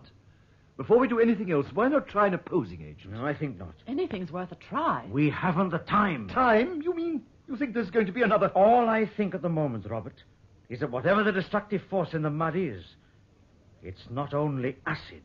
Then for heaven's sake, man, what is it? Hello? Oh, aren't you going to say hello to me? Janet. Who is it? It's me, darling, Ken. I've come to see you. Why? Does there have to be a reason?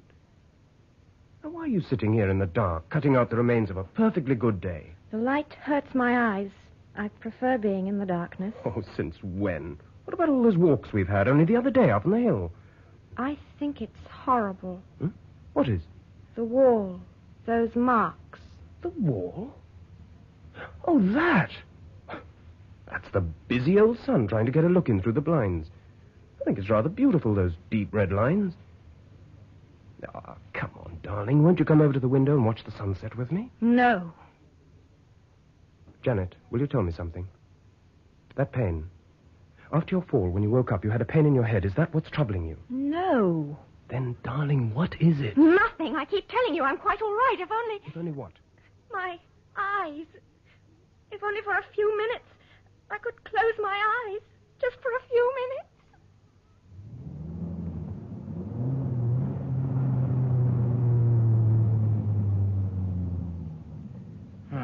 There we are, Mrs. Deverill. Thanks for the lift, Joseph.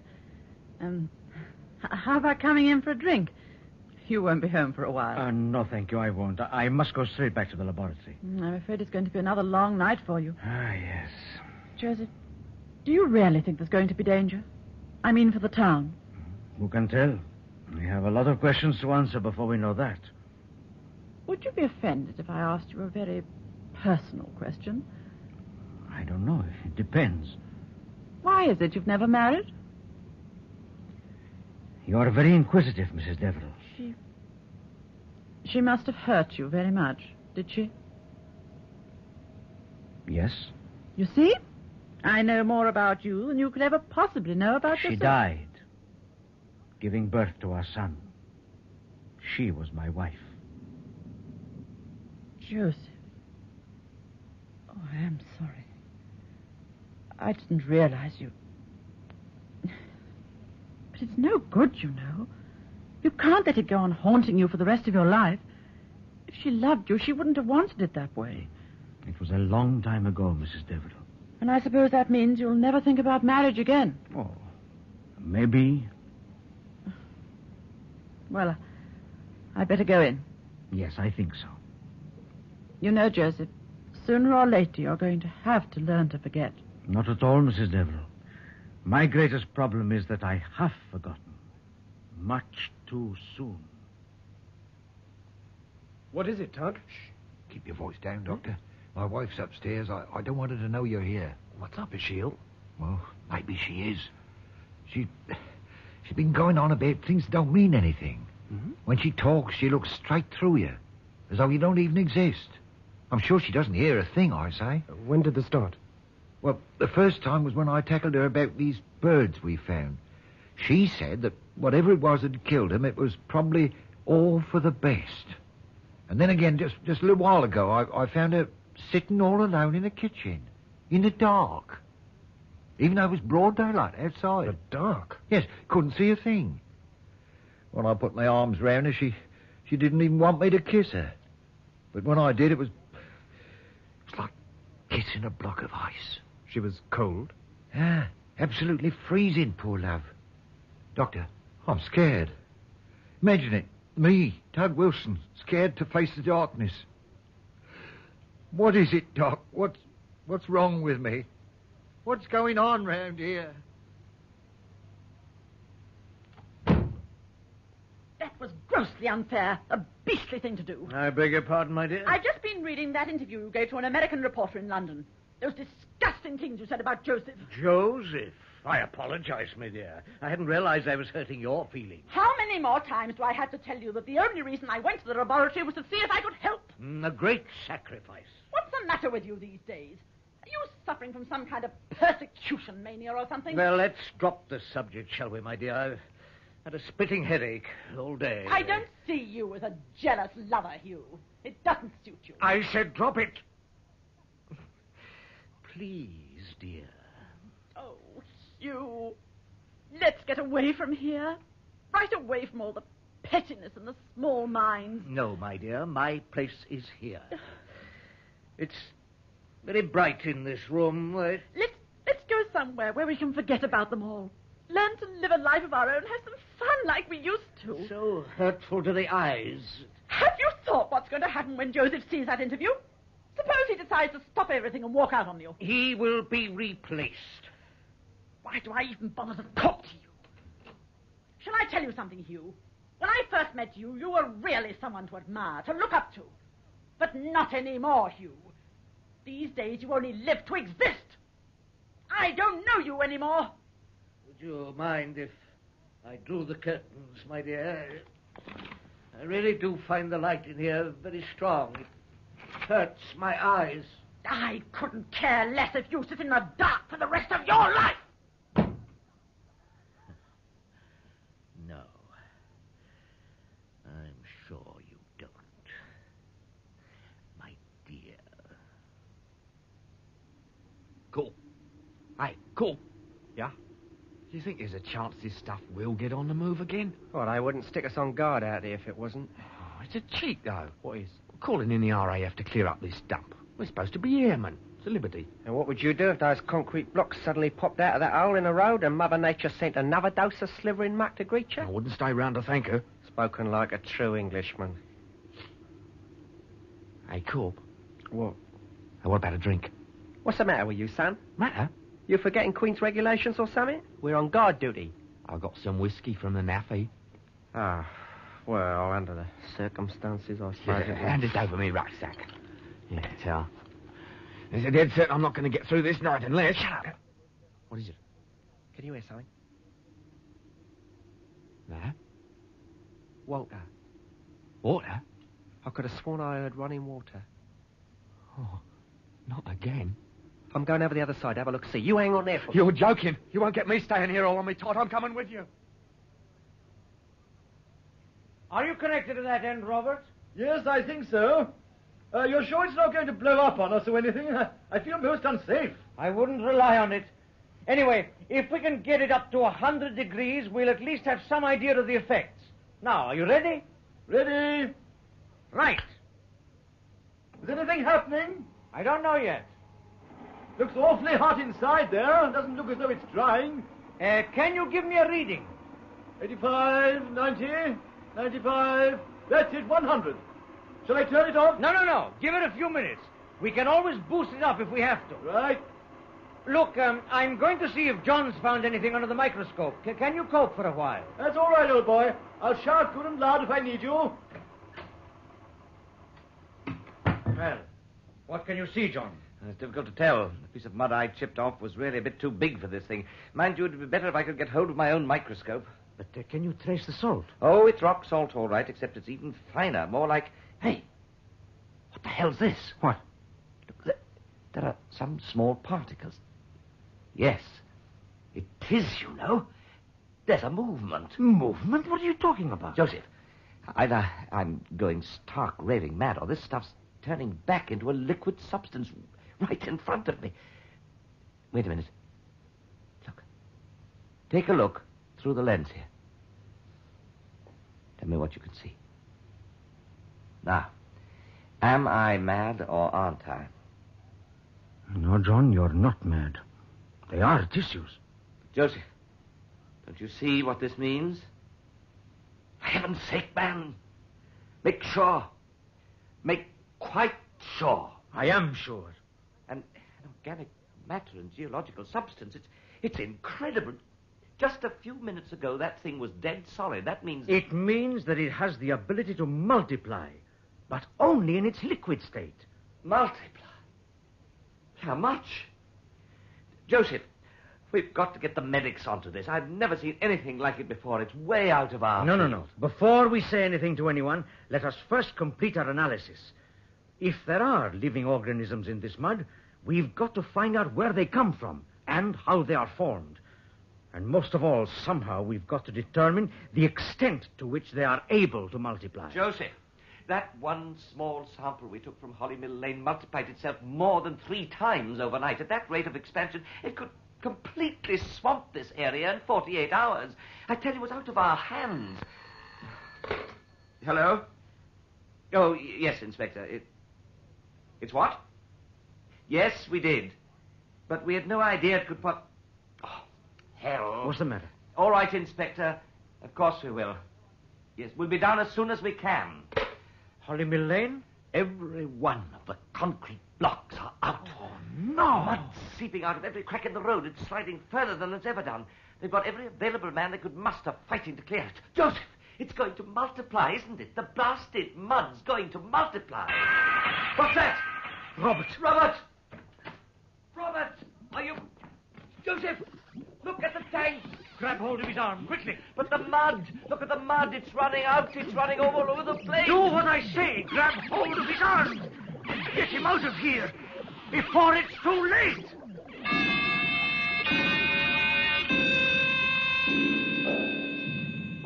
That was episode 3 of The Slide by Victor Pemberton, with Maurice Denham as Hugh Deverill MP and Roger Delgado as Josef Gomez.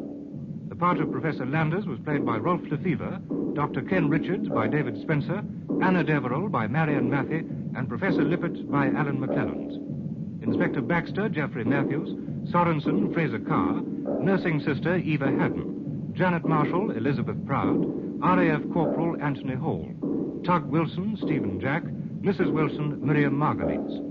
Other parts were played by members of the BBC Drama Repertory Company. Special sound was by the BBC Radiophonic Workshop, and the recorded production was by John Tydeman.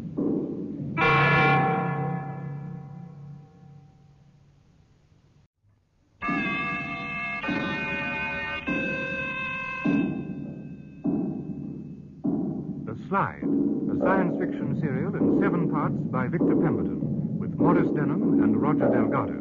The Slide, Episode 4, Heartbeat.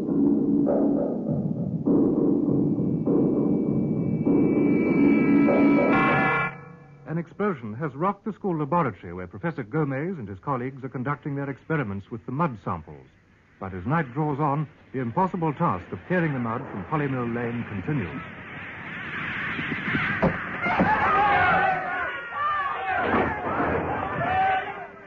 Who's in charge of your party, Corporal? Squad Leader Johnson. How can we do something about that flow at the other end?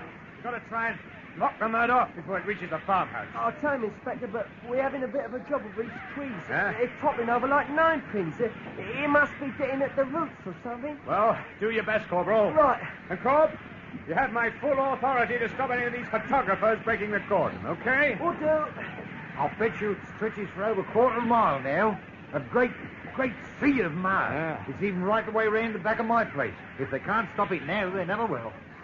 Now listen to me, Mr. Wilson. We'll get this muck cleared. We got to call out troops from every part of the country. We'll get it cleared. Well, it wouldn't be so bad if you knew what you was fighting. If 1 minute it's solid as rock, the next is like this. I tell you, it's an act of God. Mr. Wilson, we're going to have to evacuate, you know. You and your wife. Evacuate? We can't risk you in that house much longer whilst all this is going on. Nobody or nothing gets me out of my house, Inspector, especially now the kids are gone. What me and Mary have worked all our lives for. Now, look, as fast as we clear one shovel of this mud, there's a whole heap to replace it. It's sliding at a tremendous rate. Even you can see that. One morning it could quite easily be on your front doorstep. We'll take our chance. Ah, well, that's up to you, Mr. Wilson. But I want you to understand that if you and your wife decide to stay put under these circumstances, neither me nor anybody else will accept responsibility for what happens. I hope that's quite clear. We stay put. Very well, Mr. Wilson. Then from now on, the responsibility is entirely yours, and yours alone. The glass. This container's been smashed to smithereens. From now on, we use nothing but steel. Reinforced double-layer steel. There we are. Joseph, you'll have to tell them. You dare not keep this a minute longer. You'll have to tell them. Now, drink the rest of your brandy, Robert. You'll feel better. I mean that if those mud samples do contain some kind of organic living matter, this could be the most phenomenal scientific discovery in geological history. We have to be quite certain first. You saw it under the microscope, didn't you? Both of you. I think we have to face the fact that application of heat to the mud is quite possibly an aid to multiplication. Multiplication?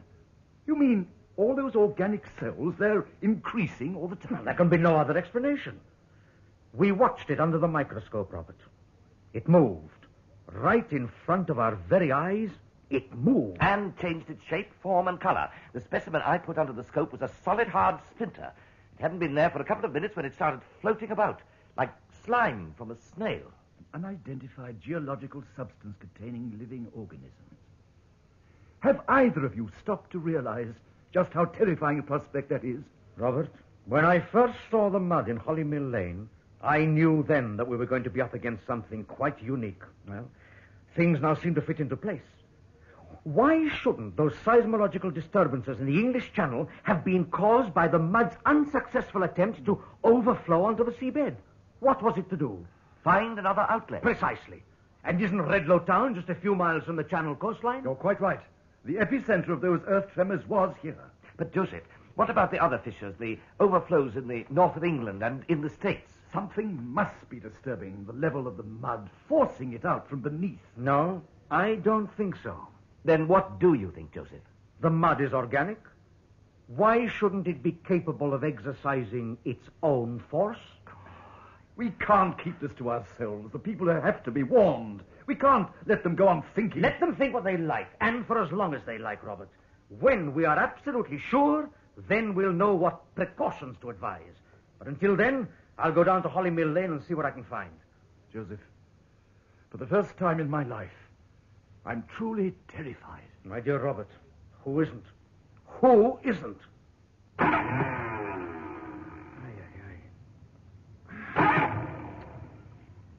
Joseph? Joseph, I must talk to you. Oh, Mrs. Deverill, what are you doing here? It's very late. I had to get away from the house for a while. I felt so shut in. I saw your car lights through the garage door, so I... Is anything wrong? I couldn't sleep, that's all. So much on my mind. Really? I'm worried about Hugh. He's not eating. He keeps moping about the place. He won't even talk. All he's done today is to sit in a darkened room with the curtains drawn. It's so unlike him. Well, he's tired. All this has been a great strain on him. No. I know my husband, Joseph. He's a changed man. How changed? Well, jealous, for one thing. He's not been like that all the years we've been married. Oh, he tries to pretend he's not, but he is.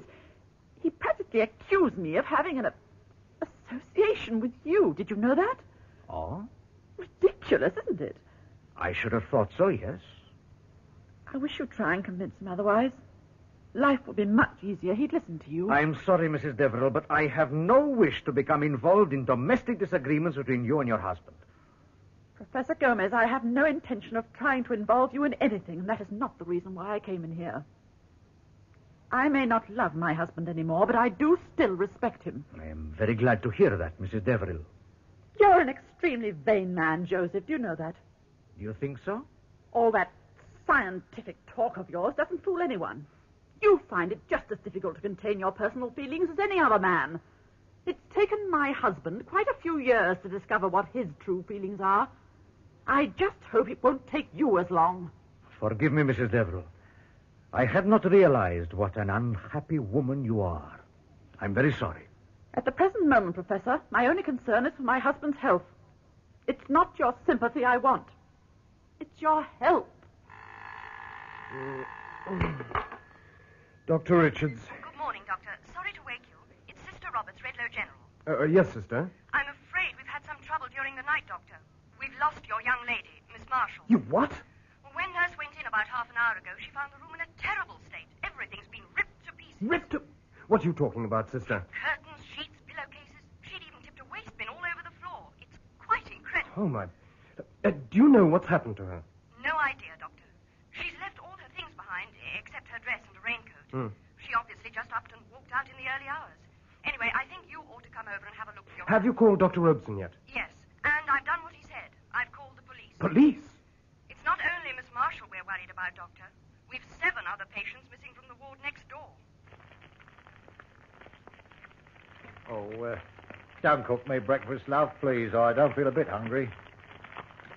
Come on, you've been doing quite enough bustling around. Sit down and talk to me for a few minutes. Oh, leave me, Tug. I'm quite all right. But I'm not hungry. Leave me be.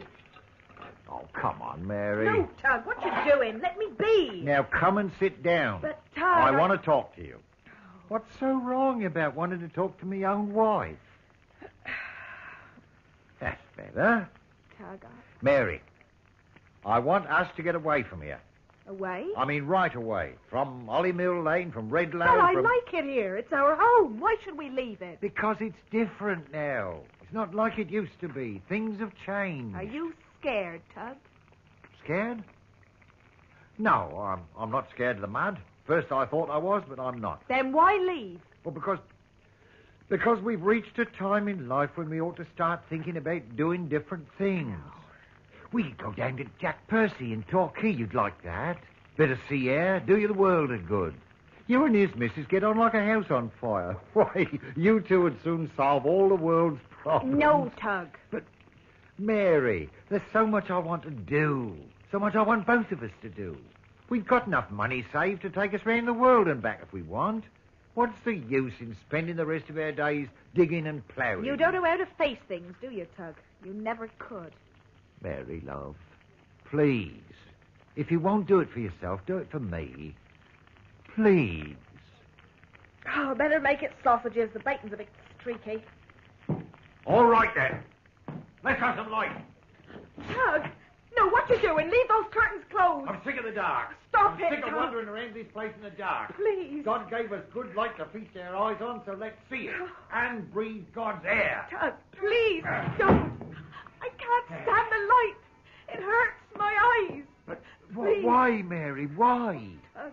You've always loved the sunshine ever since you was a young girl. What's happened to you, Mary? What's happened? Please, Tug. Come on, love, let's go to church. We'll just about make it if we hurry. No. But you never miss church. It's one of the things you look forward to all week. I don't want to go to no church. Not never again. What? They're all hypocrites, every one of them. I despise them. Mary. Church. What does it mean? It's just crosses and stone and bells. It don't mean nothing. Nothing at all.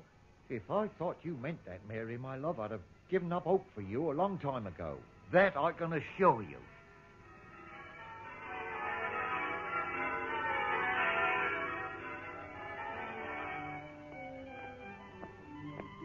Mrs. Deverill! Mrs. Deverill! Oh, Mrs. Luke. Good morning. I was very surprised not to see your husband in church this morning. Is he in London? No, it's just that he couldn't spare the time. He's rather immersed in his work at the moment. Oh, poor man, such a burden to carry. This business in Hollymill Lane is rather taking its toll of us all, isn't it? Yes. I noticed there were fewer men at the service than there ever been before. Oh, dear. Where's it all going to end? I mean, if you'll excuse me, Mrs. Luke, I promised to get back. Mrs. Deverill. I don't want to think I'm prying into your affairs, my dear. I know how worried you must be. But I have enough respect for your husband to offer him a friendly word of advice. Yes. I met Andrew Thompson just before the service, he and his wife. You know he's on the town council. Of course. Well, there's a lot of discontent at the town hall, Mrs. Deverill. Discontent? Apparently they've asked your husband 3 times to attend emergency council meetings to discuss the mud. 3 times in 2 days. Did you know that? No, as a matter of fact, I didn't. He's refused every time. Under the present circumstances, I would have thought the first duty of an MP is to keep in close contact with the local authorities. And why is she still refusing to call on the government for help? Refusing? Mr. Thompson says your husband is quite adamant. He says the town is his responsibility. He says he won't call on the government until it's absolutely necessary. When's that going to be, I'd like to know? I do wish you'd speak to Mrs. Deverill. I will, Mrs. Luke, and thank you. I'd hate him to get involved in some nasty publicity, especially with all those newspaper persons hanging about. I mean, you know what they're like. Oh, she's gone.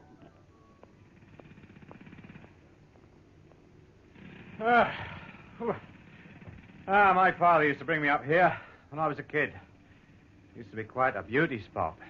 You wouldn't think so to look at it now. Oh, it's good to feel fresh air again, eh? Yeah. You ought to get some rest, you know, Professor. Yeah. You've been out here most of the night. You'll crack up if you're not careful. Even I've had a couple of hours. You know, Inspector, there's a lot to be admired in the English countryside. Everything is so much richer, so much fuller. You mean was, don't you? Was? What happened to the grass? Oh. What's happened to the trees?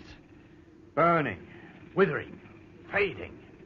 Inspector, what is that place over there? Can you see on the banks of the river on the other side of the town? Yeah. Oh, that, yeah. Oh, that's the old windmill. Oh. Had been used for years. Some old Dutch eccentric built it. Sort of status symbol, I suppose. Why? Well, it's just that the grass around it looks more faded than the grass on the other side of the river. Yeah, that's true. Well, last time I was over there, the place was running wild with weeds and grass. It's a good place gone to pot, if you ask me. Look, Professor. I want to ask you a question. How much farther is all this going to go? I wish I could tell you. I think you will agree that this is one of those freaks of nature that needs a lot of study before we can hope to understand it. It's not easy to come to terms with something you're not used to. Something you don't expect. As far as nature is concerned, Inspector, we should always be ready to expect. We have no right not to be prepared. My countrymen, they learned that a long time ago. Yeah. Us poor old English are a bit like that, aren't we? We're more than capable of tackling most things, but we're hardly ever ready for it until after it's happened. Who is? Yeah. Professor, I don't care for myself, of course, but the people round here want to know what's going on. Inspector, you've got to realize that this disturbance, or whatever you like to call it, is a threat not only to you people down here, but perhaps to people all over the world. 7 people, sister. It's a terrifying thought. Have you questioned the others in the ward? Nobody seems to know anything, Doctor. The whole business seems to have been carried out in absolute secrecy. Well, that's why we can't help thinking that it must have been planned. Oh, what sort of cases were they? 2 of them were quite elderly, but nearly all of them were road casualties or injuries from the earth tremors. Concussion, that sort of thing. Much the same as Miss Marshall. It's very suspicious. Oh, here we are, 4th floor. This way, Doctor. Oh, yes. And are the police going to start a search? What else can they do? Legally, any one of them are entitled to walk out whenever they wish. Of course.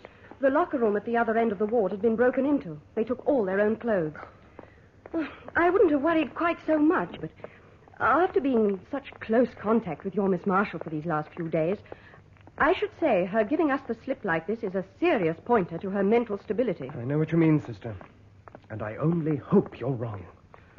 And this thing you say about Janet being violent takes quite a lot of believing, you know. It's so completely unlike her. Well, that may be as it is, Doctor. But before you take any notice of me, I suggest you look in here at her room. Oh, my. This? I'd hardly call this the work of a normally balanced young girl. Would you, Doctor? Hugh? Hugh? Where are you? Oh, darling. It's a beautiful day outside. You should try and get some fresh air. Let's draw the curtain. No. It's so gloomy in here. Just leave them, please. I'm perfectly all right if you'll just leave me alone. Very well. You were missed in church today, Hugh. Nearly everybody said it wasn't the same without you sitting in your usual place. Even the vicar. He said he thought he'd never see a Sunday morning with that front pew empty. Mind you, you weren't the only one. There were hardly any men in church at all. I suppose most of them are down at Hollymill Lane. Yes, I suppose they are. Darling, after service, I saw Mrs. Luke. Really? Why haven't you been to any of the emergency meetings at the town hall? I don't go to meetings at the town hall. They bore me. Andrew Thompson says the council have asked you 3 times to attend, but you keep refusing. Why, Hugh? I shouldn't concern yourself with Mr. Thompson's political opinions, my dear. I'm well accustomed to his agitations, both here and in London. But he's a powerful man, Hugh. He's only got to say a word to those press people, and it'll be splashed across every page in the country. So? Is it true you're not going to ask the government to declare Redlow a distressed area? Yes. But why? Everybody's always offering advice. Always knowing what the situation demands better than anyone else. Better than those who are qualified to know. When are people going to realize this is my town? I can do what I want with it. It's their town, too. I want you to try and restore some of the respect these people used to have for you. People don't interest me anymore, Anna. They made this world for themselves. It's up to them to try and live in it the best way they can. If things get out of hand, if you let them, Hugh, they'll only blame one person. Is that what you want? Do you want to destroy yourself? Let things take care of themselves, my dear. It's the only way. Then there's nothing I can do for you anymore. Anna, darling, where did you go last night? Last night? You left this house shortly before 11 o'clock last night. You did not return until 1:45 this morning. I went to get some air. Air? Because I'm tired of sitting all day in a room with the curtains drawn. Tired of being scared to open my mouth. To breathe the same stale, stagnant air. As though I were being locked up. I trust the learned Professor Gomez was able to offer a suitable alternative. Will you get out of my way, please, Hugh? You haven't changed a bit, have you, my dear? Just like the good old days a long time ago, or is it? What's wrong with you? Don't you trust me anymore? You'll never change, Anna, will you? Not that I expect you to. It wouldn't be fair. Hugh, anyway, please, you're hurting me. I'm sure you'll find the South American Hugh, climate my much more agreeable, Hugh. my dear. At least it'll be a novelty.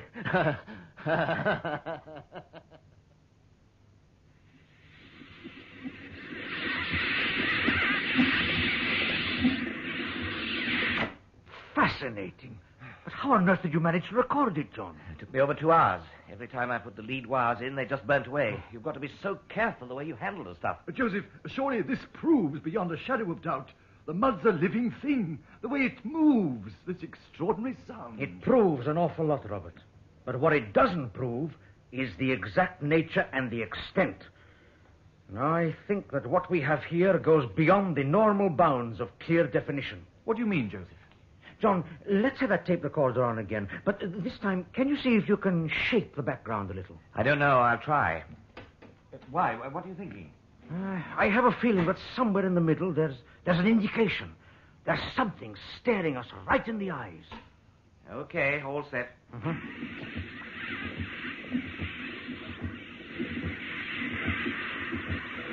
Yes? Yes, you see? I thought so. What? Sounds exactly the same to me. Listen carefully, Robert.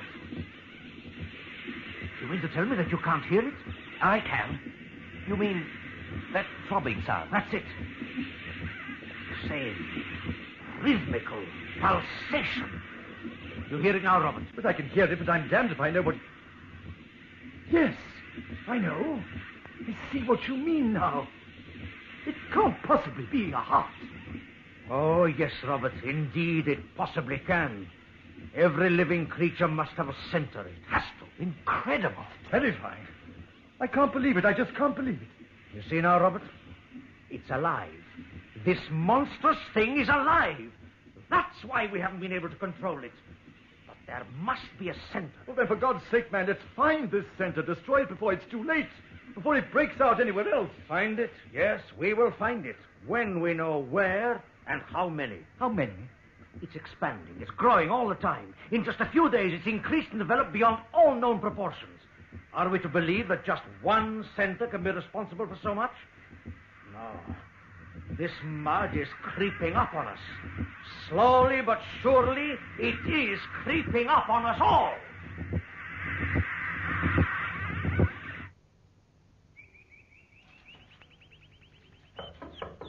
Yeah, Pinky Winky, Pinky Winky.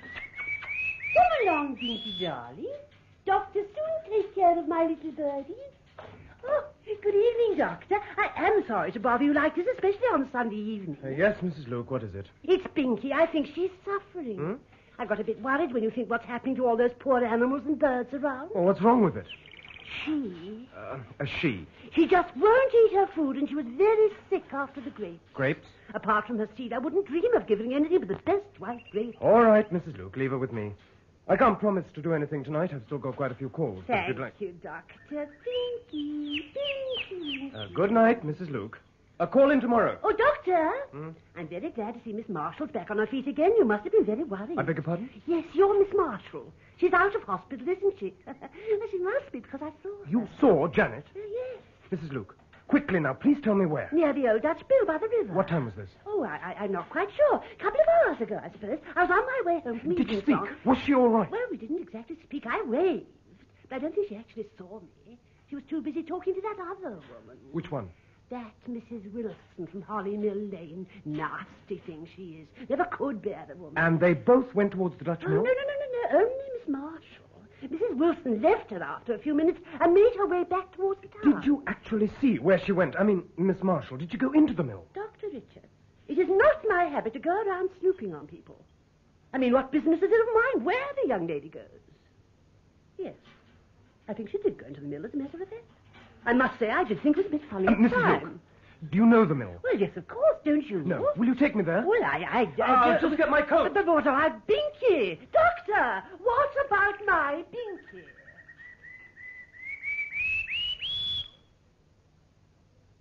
No, gentlemen, I'm sorry. I cannot agree. But, Mr. Deverill, I can assure you Professor Gomez has proved to us without doubt the unparalleled dangers that exist in this mud. But what dangers? At this stage, I think it would be inadvisable to inform you of the precise nature of our discoveries, Mr. Deverill. Oh, really, Professor? Why is that? I'm not prepared to say anything further than that. We don't want to start a panic, that's why. But we must have your full cooperation, Mr. Deverill.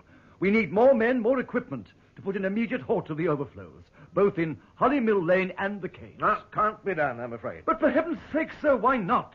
The government should be informed immediately of the gravity of the situation. Declare Redlow and surroundings a disaster area. This is a local matter. It does not concern the government. But it's no longer just a local matter. This is now a national emergency. We refuse to accept the responsibility for not stopping a menace which could threaten the very foundations of this town, and perhaps a lot more. Nobody's asking you to accept responsibility for anything, Professor. I merely ask you to reduce your measure of alarm. Alarm? Mr. Deverill, you amaze me. Mr. Deverill, we have found the mud contains living organisms. Oh? Really?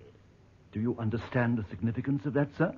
Do you understand that we're going to have to face an enemy that science has never before encountered? Science was created by the people for the people, Professor. I find your theory preposterous. It is not a theory, sir. It is fact. Oh, for heaven's sake, Joseph, tell him. I don't think that's at all necessary, Robert. I'm sure Mr. Deverill is more than aware of his responsibilities.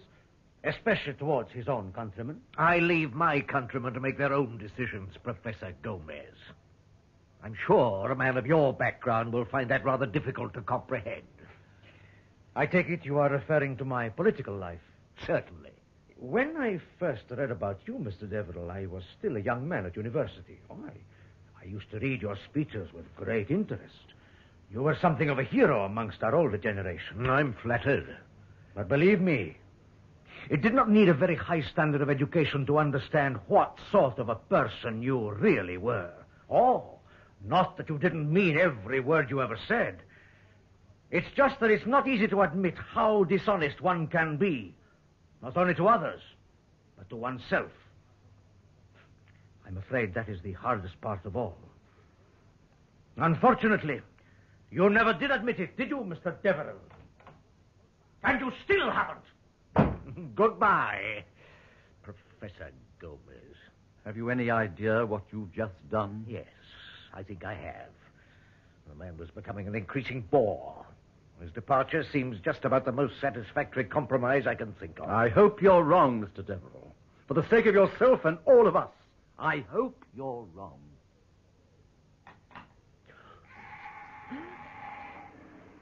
Can you see anything? No. Looks as though this old mill's full of junk. And cobwebs. Well, let's have a look inside. Smells of old rope and dead fish. Janet! Janet, darling! Are you in here? She must be out of her mind if she is. How many floors are there? Can you remember? 3, I believe. The old fellow who used to own the place lived on the top floor. Mind you... Shh. What is it? I thought I heard something. I'm not at all scared, you know. I don't believe in ghosts. Janet, is that you? No. Perhaps she went back to the farmhouse. We should have checked with Mrs. Wilson first. Oh! There it is again. Is there another floor down below? No, only the landing stage. It was only big enough to take a couple of small rowing boats. Should we look down there, do you think? How do we get down? There's a trap door just at the side of your feet. What? This? Now, do be careful, Doctor. I shouldn't think anyone's been down there for years. The steps might be dangerous.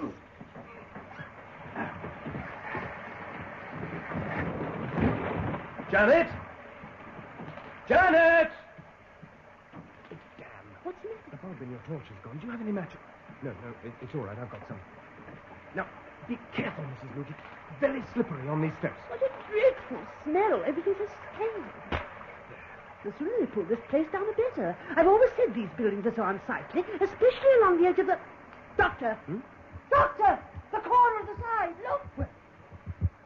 Oh, my... Janet!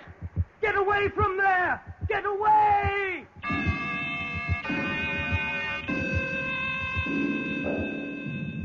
That was episode 4 of The Slide by Victor Pemberton, with Maurice Denham as Hugh Deverill MP and Roger Delgado as Josef Gomez. The part of Professor Landers was played by Rolf Lefevre, Dr. Ken Richards by David Spenser, Anna Deverill by Marion Maffey, and Professor Lippert by Alan McClelland. Inspector Baxter, Geoffrey Matthews, RAF Corporal Anthony Hall, Tug Wilson, Stephen Jack, Nursing Sister Eva Haddon, Mrs. Wilson, Miriam Margolyes, Mrs. Luke, Noel Hood. Other parts were played by members of the BBC Drama Repertory Company. The special sound was by the BBC Radio...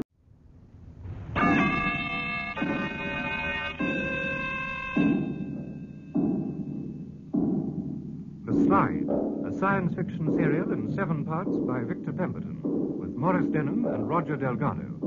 The Slide, Episode 5, Danger Point.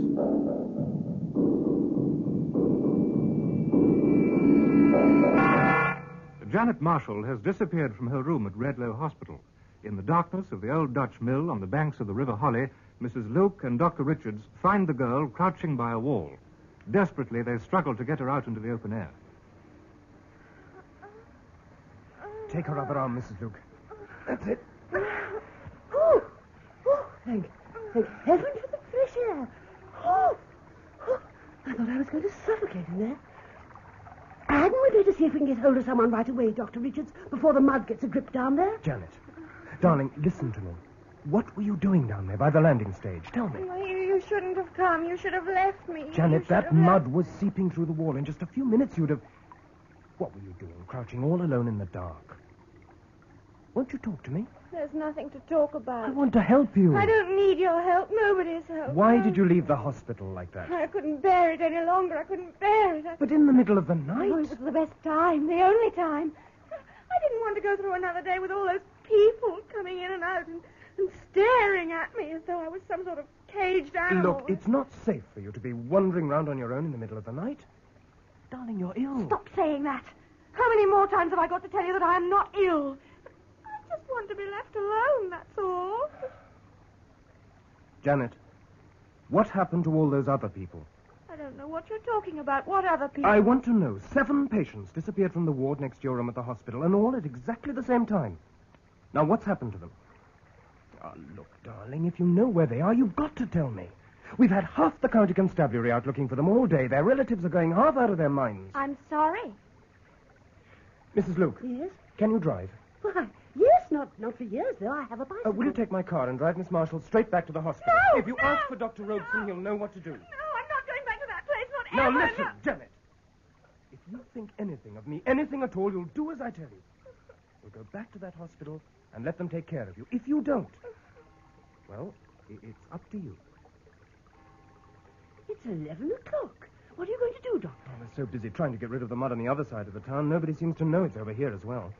As soon as somebody does, the better. I'm going to see if I can get hold of the inspector. He said something about them going to seal the Holly Crag caves with explosives at about 11:30. Oh, I'll just about make it. I'll call the hospital and tell them you're on your way over. You can meet me there. Right. Sure you can cope? Perfectly. Now, Janet, don't let me down, please.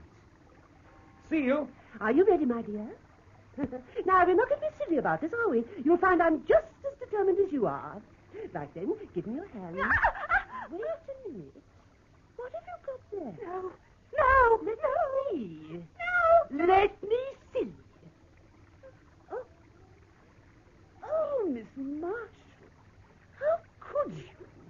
A little sparrow. A poor, dead little sparrow.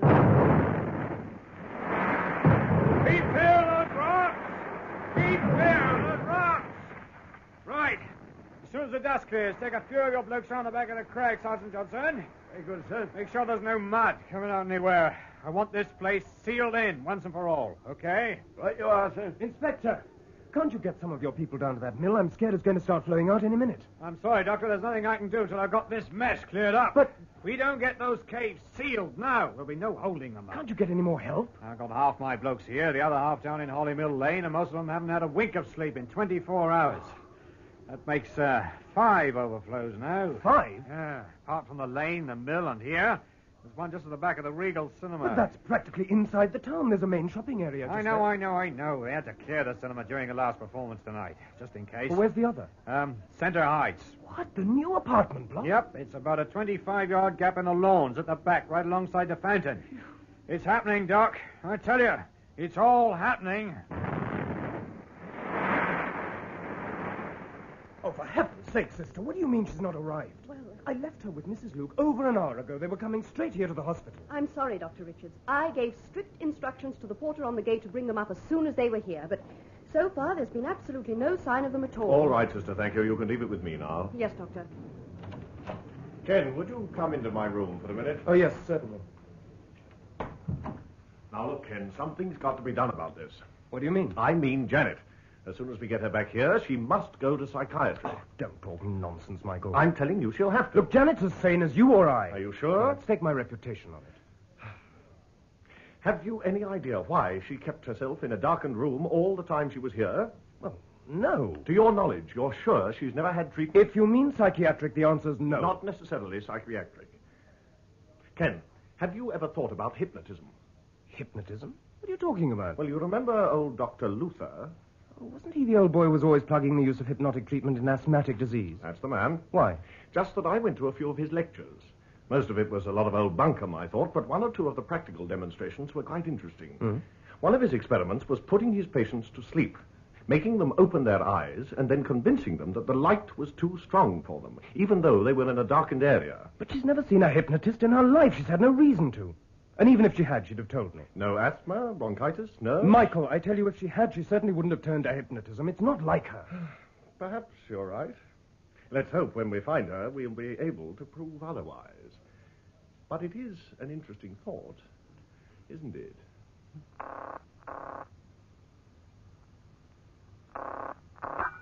County Constabulary. Police? Is that the police? Yes, madam. Can I help you? Come quickly. You've got to come quickly. Where are you, madam? Look at the number of your telephone. Just tell me where you are. It's the crossroads. The box at the crossroads. Which crossroads, madam? Near the mill, the river. Oh, I've got it. Are you hurt? It'll only take us 5 minutes to get there. No, I'm all right. Just hurry. As soon as you can. There's been an accident. Inspector, how long do you think you can hold the mud back in this sector? And look, is it possible to erect some kind of barricade near the wall of the cinema? Well, it's possible, all right, sir, but it won't do no good. We put up solid concrete blocks in Mr. Wilson's farmhouse, but they just topple over like a pile of matchboxes. The house doesn't stand a chance now. It's surrounded on all sides. The foundation will never take the strain. Well, I've already spoken to the town council. They've agreed not to wait for Mr. Deverill any longer. Why? Why is there this change of substance during the day, Robert? You know, I feel the answer is so close. It's staring us right in the face. Professor. What is it, John? There seems to be more rock salt here than in any of the other overflows. But again, these thin green streaks, they mean something. I know they mean something. 5 fissures in 4 days. And in that time, the mud has progressed in Holly Mill Lane alone at the rate of over 1/4 of a mile each night.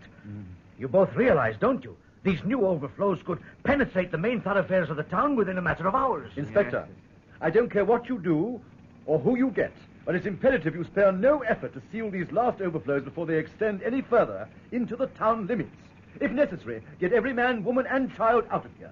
I'm beginning to think some people forget that I'm just a policeman around here. Good Scott, what's that? It sounds like St. Hyde's way. Excuse me, gentlemen. Sarge! Sarge! Look. There's a great pall of smoke over there, whatever it is. Professor! What is Mrs. Deverill? Professor, I need your help. My husband. What's happened? He's called a press conference at the town hall for 5 o'clock. Oh, what's wrong with that? Well, he has absolutely no authority to do so. I'm terrified of what he's going to say. Look, Mrs. Deverill. Redlow's full of reporters and journalists. I don't see what he can possibly tell them that they don't already know. Professor, would you say the destruction of this town is inevitable? Because that's what my husband thinks. And that's what he's going to tell the press at his meeting this afternoon.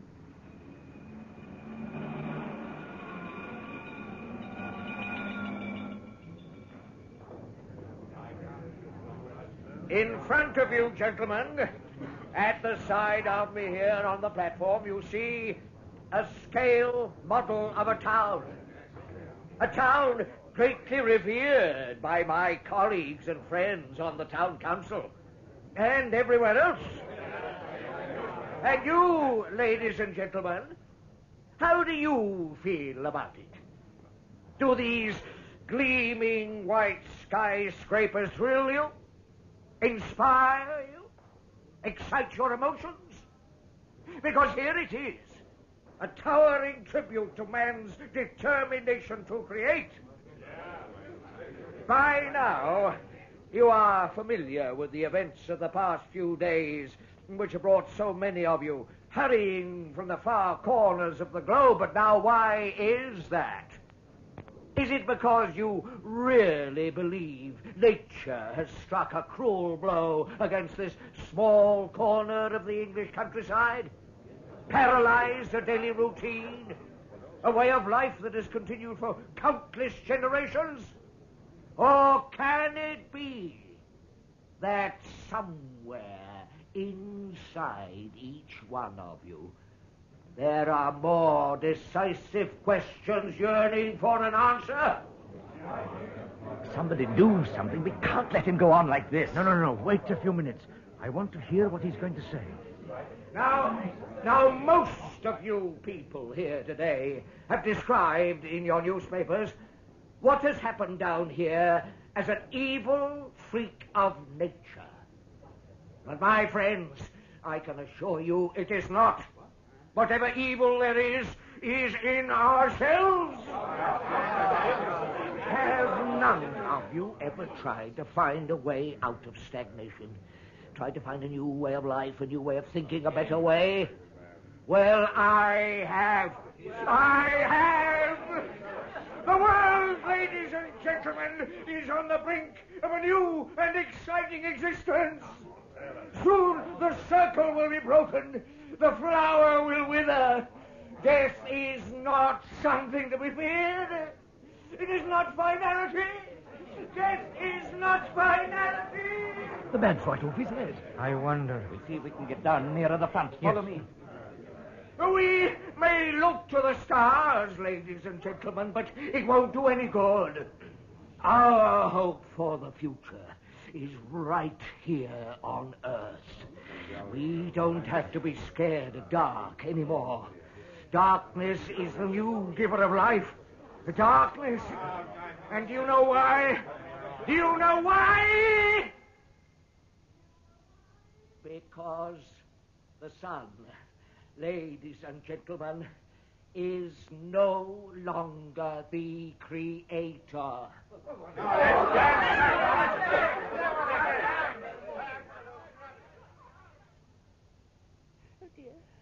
It's all right now, Mrs. Luke.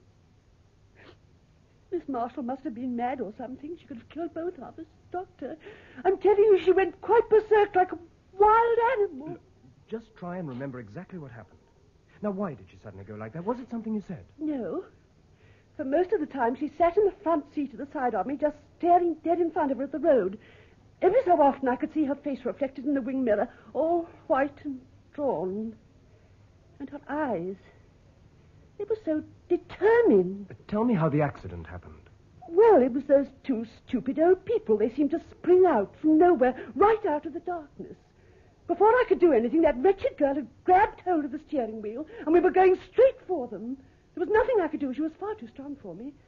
But then, it was quite extraordinary. Just as we were about to hit them, she screamed out and swerved the car right off the road. We ended up at the bottom of the incline, glass everywhere. I don't know how we weren't killed. What happened then? I suppose I must have blacked out for a few minutes. But I do remember seeing that girl scrambling up the grass verge with the two old people. Where they went from there, I don't know. Sister, could either of these two old people be from the hospital here? I don't know, Doctor. There are so many of them missing now, it's hard to keep track. It was so awful to see the three of them all standing on the road at the top, just staring down at me. Do you know, I really think they were wishing me dead. Mrs. Luke. Mrs. Luke, have you any idea in which direction Janet went? Was it back towards town? I've told you, I don't know. I feel so guilty to have let you down like this. You should never have trusted me with her. She's a very sick girl, Doctor.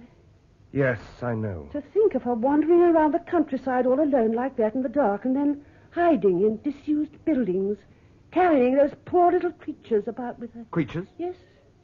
Soon after you left us, I found she was holding on to a poor, dead little bird. What? A little sparrow.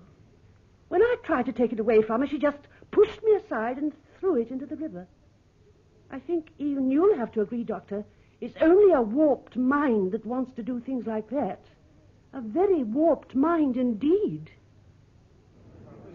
Mr. Deverill, sir. Yes, your question. I'd like to ask you why Redlow has still not been declared a disaster area. Surely an appeal to the Prime Minister is well overdue. We are perfectly capable of dealing with our own problems in our own time. But the situation's getting out of hand. You can't possibly deny the implications. Implications, sir? What implications? Mr. Deverill, hasn't anyone bothered to tell you? People are already being evacuated from their homes in 4 different areas of the town. Do they have to wait until it reaches your home before something is done? Why are you blind? Why are you all so blind? For the first time, you are privileged to witness a new evolution, a turning point in the history of mankind. I implore you not to scorn it. Do not regard the mud as your enemy. It is our salvation. That is just where you're wrong, Mr. Deverill. In the interest of public safety, ladies and gentlemen, I beg you to disregard anything you've heard from this man during the course of the last hour. All you, ladies and gentlemen, gathered here are well acquainted with the innumerable natural disorders which frequently ravage the surface of this earth. But now I ask you to consider this. What kind of disorder is it that can produce tremors, fissures, and a discharge of an unidentified substance in an area which is generally accepted by us all to be outside the seismic belt? How great our danger is, I will let you decide. I will ask nothing of you other than you listen to the latest evidence at our disposal. No, don't listen to these men. They bring you nothing but lies. It's up to you, ladies and gentlemen. It's up to you. Let them speak. Let's hear them. Very well. Professor Gomez and Professor Lippett, will you come up here, please?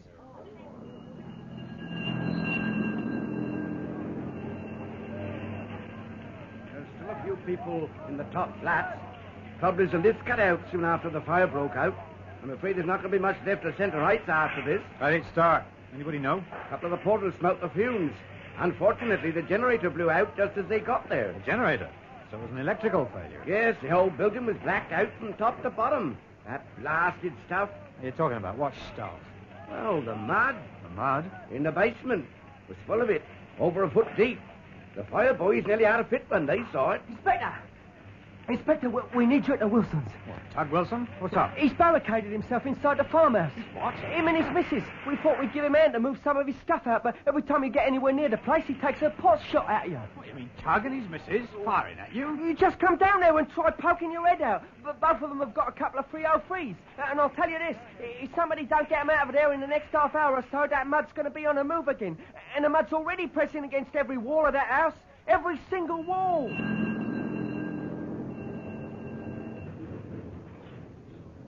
Ladies and gentlemen, for many years, we scientists, we've struggled to understand why the Earth begins to shake, to tremble, to open out into great chasms. We have tried to discover what great energies they are that clash beneath the surface of this great crust we walk upon. But, as Professor Landers has told you, the one thing we have known until now is that such disturbances have nearly always been confined to those areas of the world which we refer to as the seismic belt. Now, let us for the moment disregard the fact that the British Isles are outside the normal seismic belt. Then, let us try to find out why the situation which has developed here is such a critical one. Now, in front of you, ladies and gentlemen, you see a scale model of Redlow New Town. The first fissure, that is to say, the first fracture in the soil's crust, appeared here, the area known as Holly Mill Lane. Then here, here, here, and here. 5 distinct fractures, not all in one place. But, ladies and gentlemen, look at the model and see for yourselves the almost perfectly symmetrical pattern, the circle formed around the town. Professor, are you trying to tell us there is some kind of significance in the positioning of these fissures? Sir, the overflow of this substance, which we have come to think of as mud, I must tell you now, I firmly believe to be a dangerous threat to us all. This mud, ladies and gentlemen, is a killer. Now, please. And for all we know, it may have been lying in the bowels of the earth for thousands of years. But I can tell you that my own investigations have proved that the mud was unable to find an outlet on the seabed of the English Channel. Now, it has found that outlet here. And I am convinced that it intends to hold on to it at all costs. Because, ladies and gentlemen, there is no doubt this mud has the intelligence to do so. Please, your question, Peter. Please, ladies and gentlemen. Professor Gomez, I'd like to ask you, sir, what theories you have as to the cause of these disruptions. Would you rule out the possibility of nuclear testing, for instance? No, sir, I would not. Oh, come, Professor. You must forgive my saying, but your past sympathies with the so-called pacifist-inclined groups is well known to all. This is hardly the platform for a nuclear disarmament campaign. Be honest with us, sir. Can you really expect us to believe that a geological substance is capable of determining its own movements? No. No, I can't expect you to believe that. I can't expect anyone to. But, ladies and gentlemen, I'm going to ask you to listen to my colleague, Professor Lippert. Our samples, ladies and gentlemen, were taken from the overflows of fissures in both Holly Mill Lane and the Holly Crag Caves. Their appearance remained green and slimy, rather like the discharge from a snail or slug, except for periods during the day when they reverted back to a solid block formation. A microscopic examination at first showed nothing except the presence of small particles of rock salt. It was not until a later stage that we realized the specimen was multiplying itself at a tremendous rate every few seconds. Multiplying? How could it possibly do that, Professor? My analysis of the samples proved beyond the shadow of a doubt the existence in the mud of living organisms. Living organisms? My colleagues and I have come to the conclusion that the mud is a single living thing. And capable of an acid-like destruction of anything or anybody it comes into contact with. Oh, for heaven's sakes, man, do you realize what you're saying?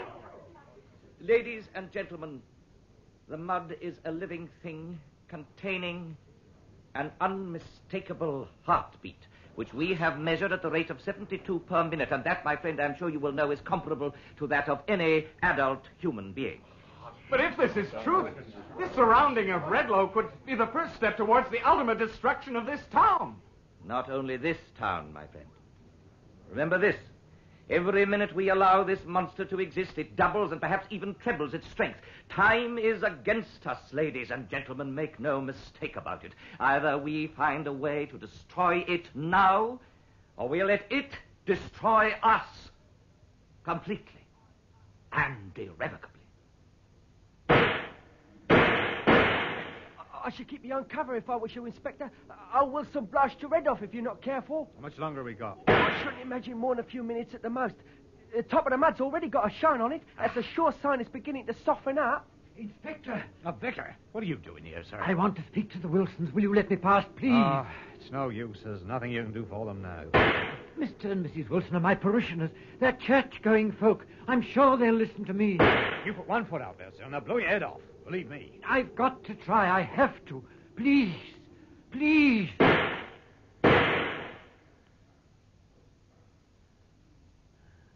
You? Hello, darling. Don't you staring at the model like that. It won't help. Everyone's gone. Come on. I've got the car outside. Let's go home. Have no home. Oh, you. Why did you do it? What made you say all those things? Your whole dream, everything you ever fought for, all gone just in a few minutes. Why, darling? Look at it. My town. My dream. You made it a reality. You should be proud. Proud? Proud to have been a part of man's plans for ruthless corruption, is that it? Corruption? Corruption, expansion, domination, call it what you like. An attempt to deny nature its very right to exist. You think I'm proud of that? Proud to be an accomplice to evil? You stop talking like that. Yes, you wanted me to create this, didn't you? You encouraged me when it's no good. It's no good.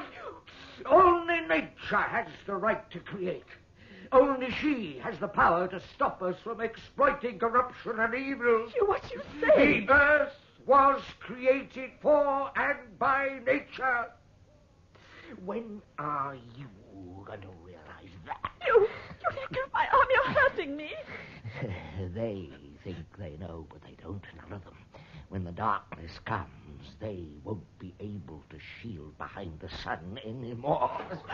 What are you doing with that stick? Don't say put it down. Not any more.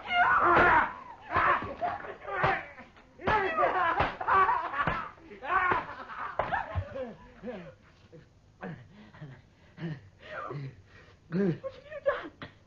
The model. You've destroyed the model. Something I should have done a long time ago.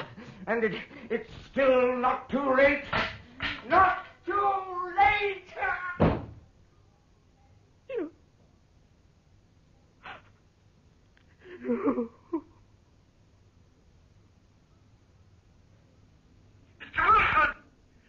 Wilson! Can you hear me? Get out of there, Vicar. This has nothing to do with you. For heaven's sake, man, use your senses. The mud is already beginning to soften. Leave your farmhouse before it's too late. Nobody takes away what belongs to me. But don't you understand? You're endangering your lives. Those walls won't be able to take the strain for much longer. Don't listen to him, Tug. He's just trying to trick us. He's no different to the rest of them. Go back to your church, Vicar. Tell them some of your lies.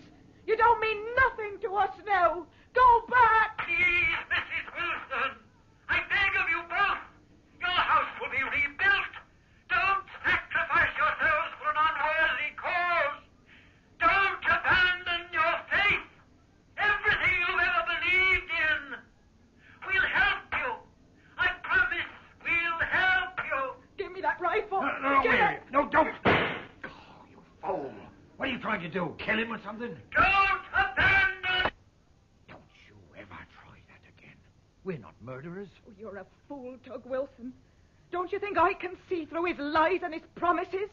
It's always been like that, and it always will, whilst we let it. He's always been a good friend to us. Perhaps he's right. Perhaps we are causing a lot of misery for no reason. No reason? This is our house, Tug. We built it, you and me, with our own bare hands. But if it's true what they say, if it is dangerous... Oh, dangerous? I don't want to take no chances. And I can't bear being locked away like this. It's so hot here. I feel stifled. It's not so bad, is it, love? At least we're together. That's what you always wanted, isn't it? What's that? It's nothing. Don't worry, love. There's a ceiling. Look, it's shaking. It's all right, love. This is what we've been waiting for, you and me, all our lives. This is just a start. Don't it make you feel good, my love? Don't it make you feel good? The walls, it's all going to cave in on it. We've got to get out of here quick. We've beaten them now, Tuck. You and me, we've beaten a lot of them. Put your arms around me. Come to me. No, I'm suffocating, I tell you. I've got arms of air. Help! Somebody help us! Help! Hold on to me, John. Hold on. And we'll never be parted again.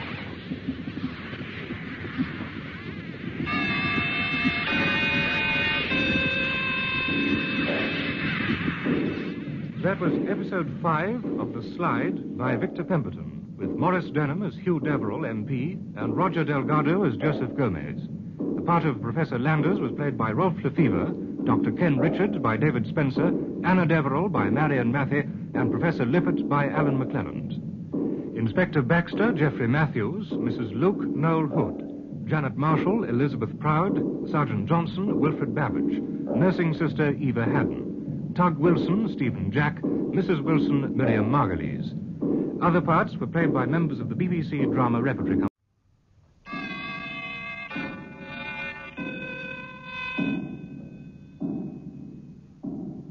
The Slide, a science fiction serial in 7 parts by Victor Pemberton, with Maurice Denham and Roger Delgado. The Slide, Episode 6, Time Limits.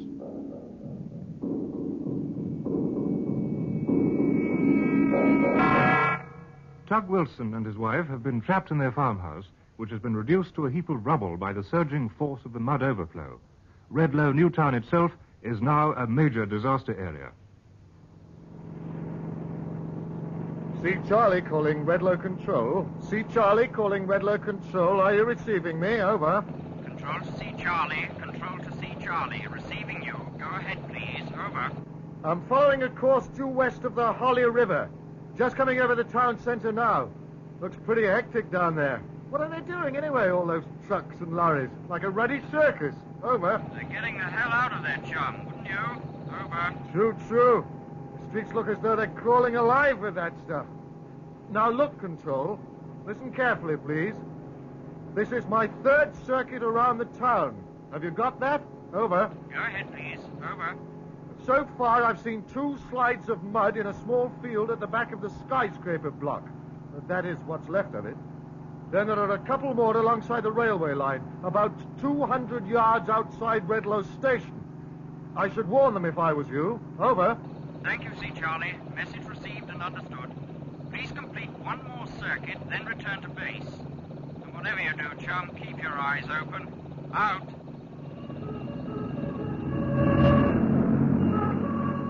Sergeant Johnson. Sir? Take 2 men and get those people out of that house. I gave you orders to get everybody out of this street by 11 o'clock. Now, what's up with you? I've got to do everything myself. I can't help it, Inspector. There's some old dear called Mrs. Luke trying to get the boys to put a piano on the truck. It's a hell of a job. Well, get her out of there. If she wants the whole street to come down on top of her. And a piano. Yes, sir.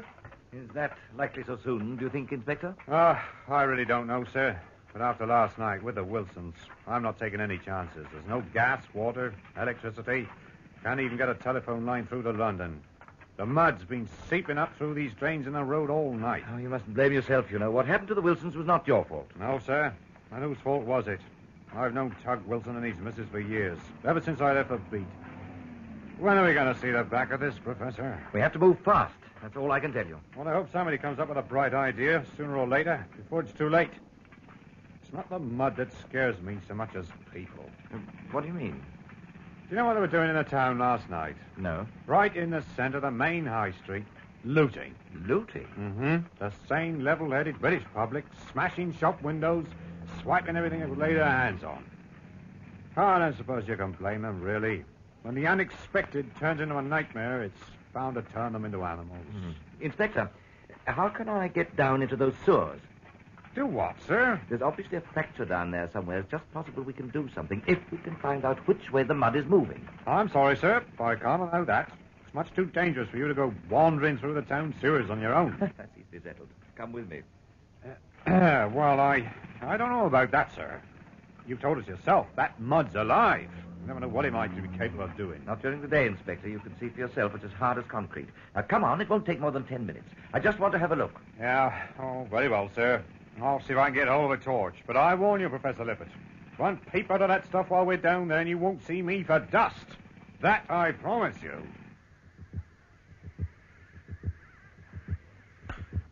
Well, now, Doctor, what do you think? Yes, it's a heart, all right.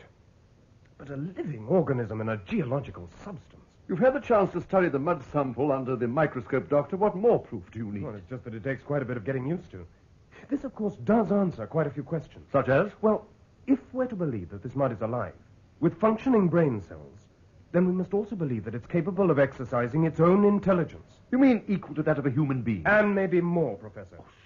In fact, the evidence at our disposal is now too overwhelming to think otherwise. I don't quite follow you. Well, during the past few days, our surgeries throughout the town have been crowded with patients complaining of almost identical symptoms.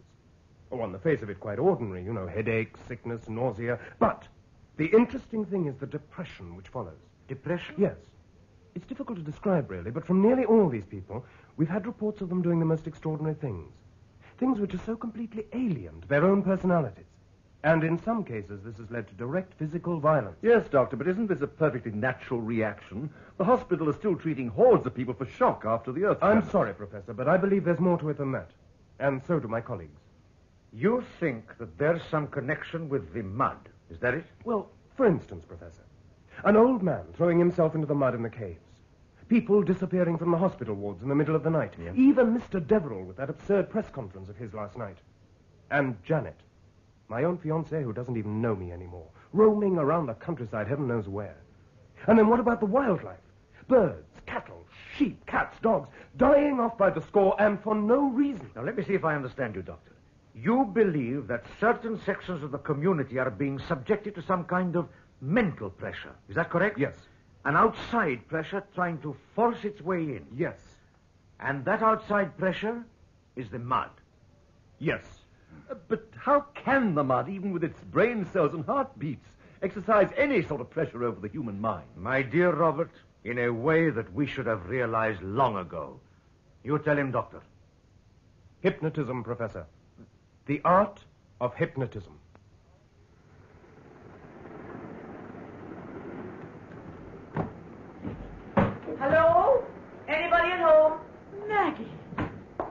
you doing here? I didn't know you were in Redlow. I got a lift in from Maidstone. There's a blockage on the line just outside town. Even the boat train passengers had to be diverted.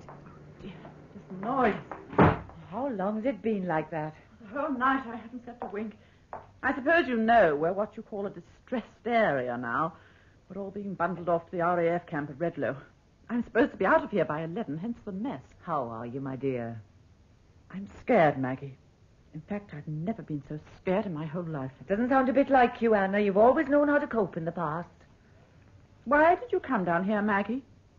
Did they send you? Oh, I suppose you could call me a sort of advance guard. There was a secret meeting at Chequers during the night. I think you'll find my arrival the first of many.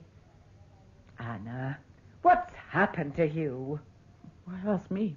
You've known him just as long. Now, don't be silly, girl. I'm not down here as a politician. Hugh's my friend, and so are you. He's a very sick man. That's all I know. This wild press conference of his last night. He attacked everyone. The government, the party, the council, even his own original conception of the town. The whole country's buzzing with it.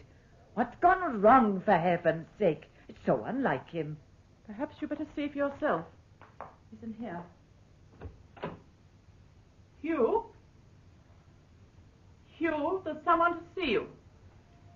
Hugh? Hello, boy. Don't you want to see me? It's Maggie. Whereabouts are you? I can't see you in all this dark. What do you want? Oh, there you are. Why, do I have to have a reason to visit an old friend? Can't we have some light? Leave those curtains alone. But it's a lovely day outside. Anyway, it's silly to sit and talk in the dark, so impersonal. I prefer it. Now, what do you want? We were wondering, Hugh.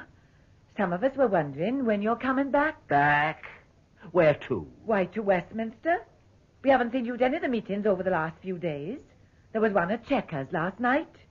We missed you. And you came all the way from London to tell me that.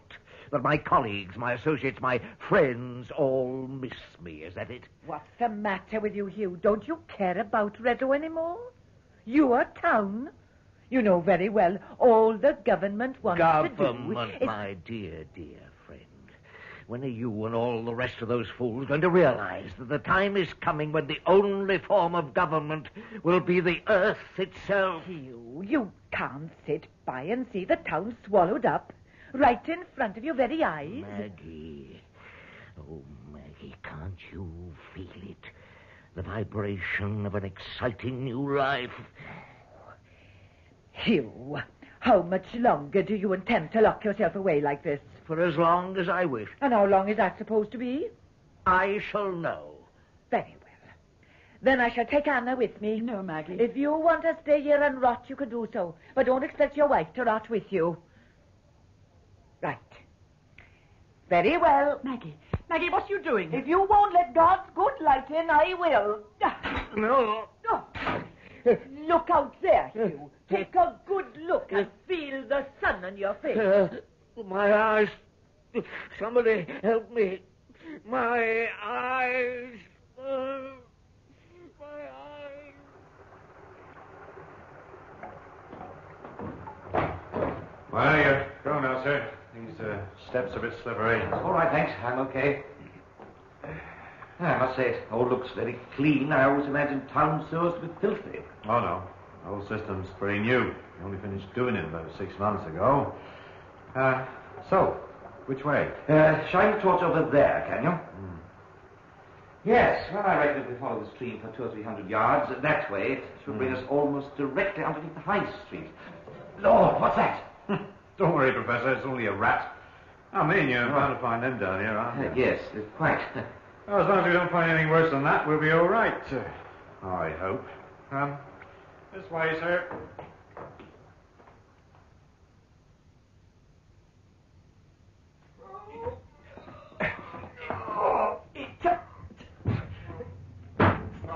Take it over your side a bit, Gibbons.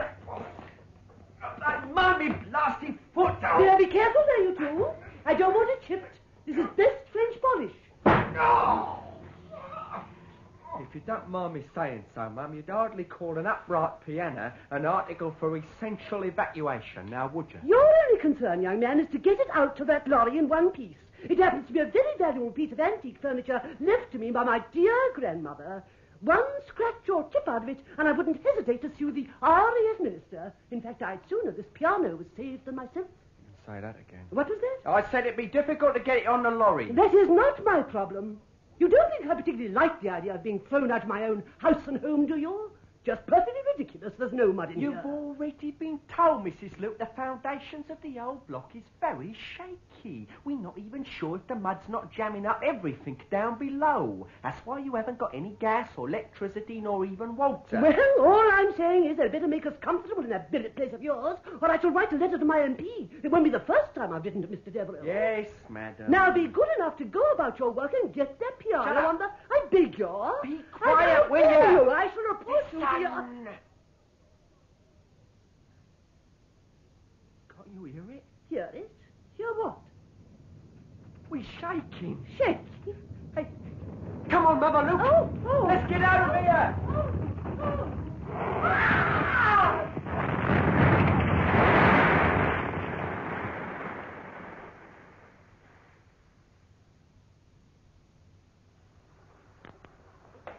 I think we're just below the High Street now. You see anything, Inspector?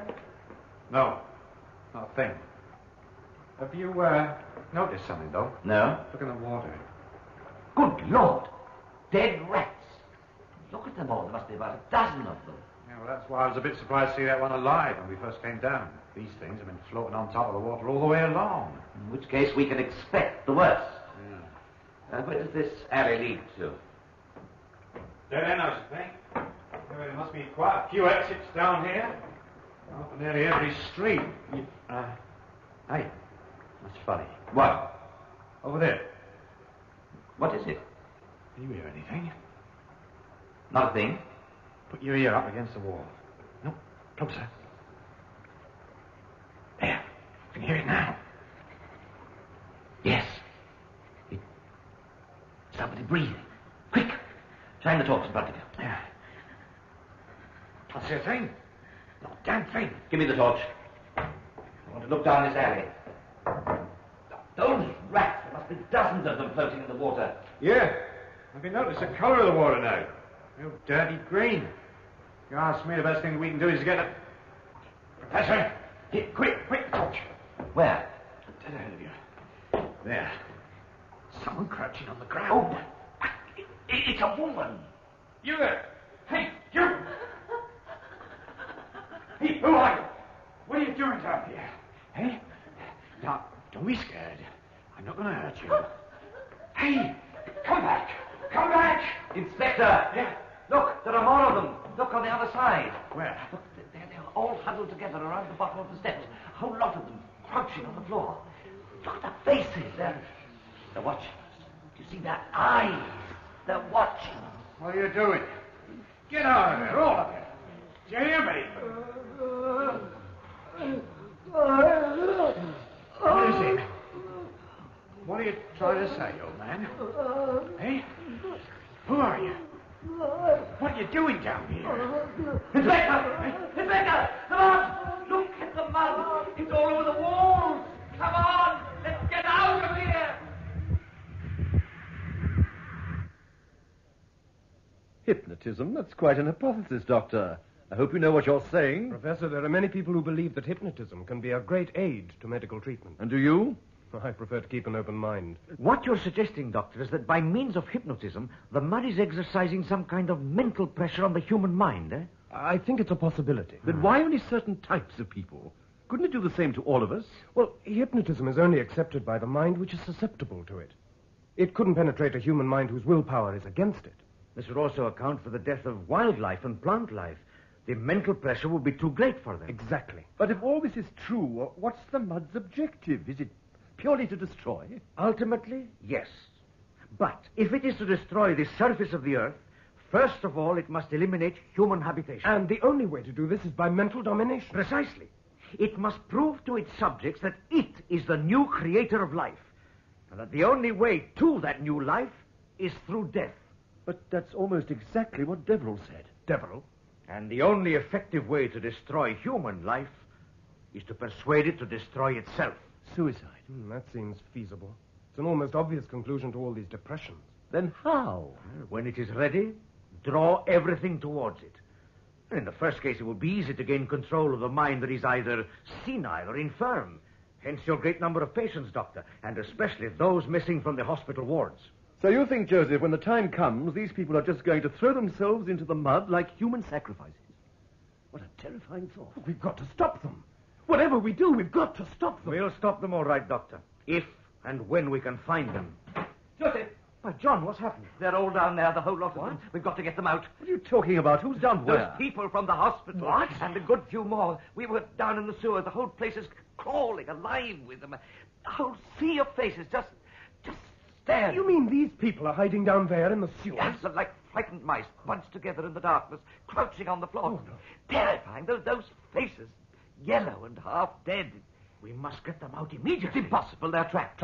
Yes, there's mud streaming down the walls. I don't know where it's coming from. They're completely cut off. The inspector and I had to run for our lives. But, John, it's daytime. The mud is solid now. Surely it's no danger. Go and look for yourself how safe it is. I tell you, that stuff down there's alive.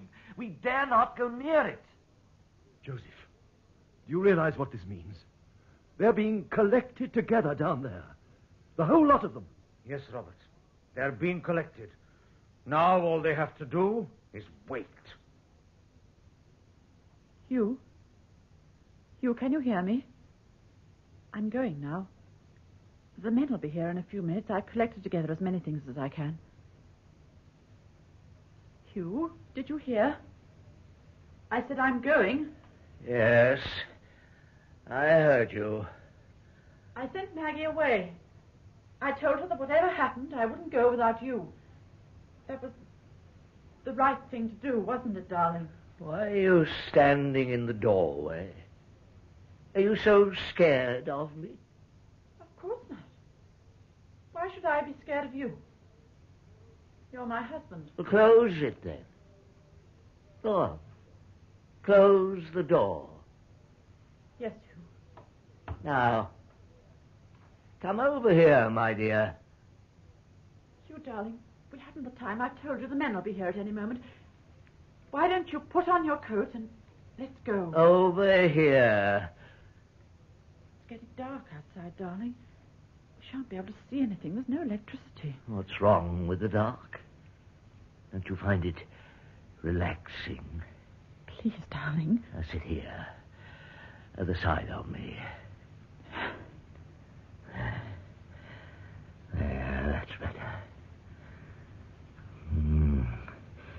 Your hands are so warm. Yours are freezing. So beautifully smooth. And then you're a very beautiful woman, Anna. You always were. I'm sorry about Maggie, darling. I didn't know she was going to do that. I didn't know she was going to open those curtains. Really, I didn't. I know you prefer the dark. You know what my father used to do when I was a child, if ever I displeased him just once. He'd lock me in the cellar, in the darkness. Small child, all alone, master of his own little world. It was a very strange feeling. Sometimes I could sense the spiders crawling down the walls. I couldn't see them, but I knew they were there all right. I remember I used to sit on my stool in the darkness, and suddenly I would feel this thing crawling slowly up my bare leg, but I wouldn't move, not an inch. I would sit there for as long as I could without taking any notice of it. Then it would stop still on my leg. You could almost hear the two of us in the darkness trying to decide what to do next. The spider always went, and I was always the winner.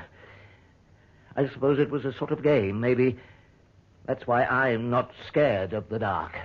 Hugh, let's go. Stay with me. No, I told you. Stay. Please let me You're hurting me. I can't see you anymore, but at least like this we're equal. Don't struggle, my dear. You and I were meant to stay together. We should never be apart. You're hurting me. And this is your chance to prove to me that these years haven't all been wasted. Our chance, Anna, to go hand in hand into a new creation. You and me, Anna. You and me.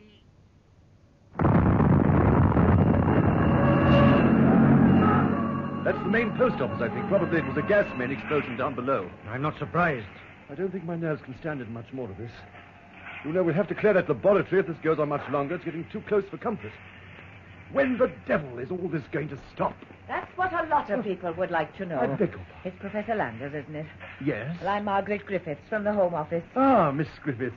This is my colleague, Professor Gomez. Professor. How do you do, Miss Griffiths? It's a pretty sight, isn't it? Did you know this was to have been some sort of showplace for Redlow? Our Postmaster General ought to see it now. So, gentlemen, what do you intend to do? Do? Well, do you want us to sit tight and see the town crumble all around us? Is that the idea? Miss Griffiths, we've been working night and day to try and find the cause of this outbreak. It's not the cause we're interested in, Professor. It's a remedy we want. A way to save this town. Professor Gomez, you were called in because of your superior knowledge of geological disturbances. Haven't you even the faintest idea how to get rid of this stuff? No, Miss Griffiths, I'm afraid I have not. Then somebody must have. There are scientists down here from all parts. Some of them must know what Miss to Griffiths, do. to our knowledge, what has happened here in Redlow is something that has never before been experienced in the history of mankind. Now, somewhere beneath the surface of this tired earth, there is a hard core. How far down, we may never know, but it is our enemy. Its aim is to destroy us, to crush whatever human life is left after all this. Now, this mud, Miss Griffiths, it is the army of that core. And make no mistake about it. If we allow it to spread, it will not stop here. Then what you said at that press conference last night Was quite true. We are no longer fighting a geological disruption, Miss Griffiths. This is war. War between two human minds. It's a battle of the giants. And one of them is more powerful than we had ever dared imagine. Well, Professor, what do you need? Something I'm afraid that nobody can give us. Time. We must have time to find out who or what is the real enemy of this monster.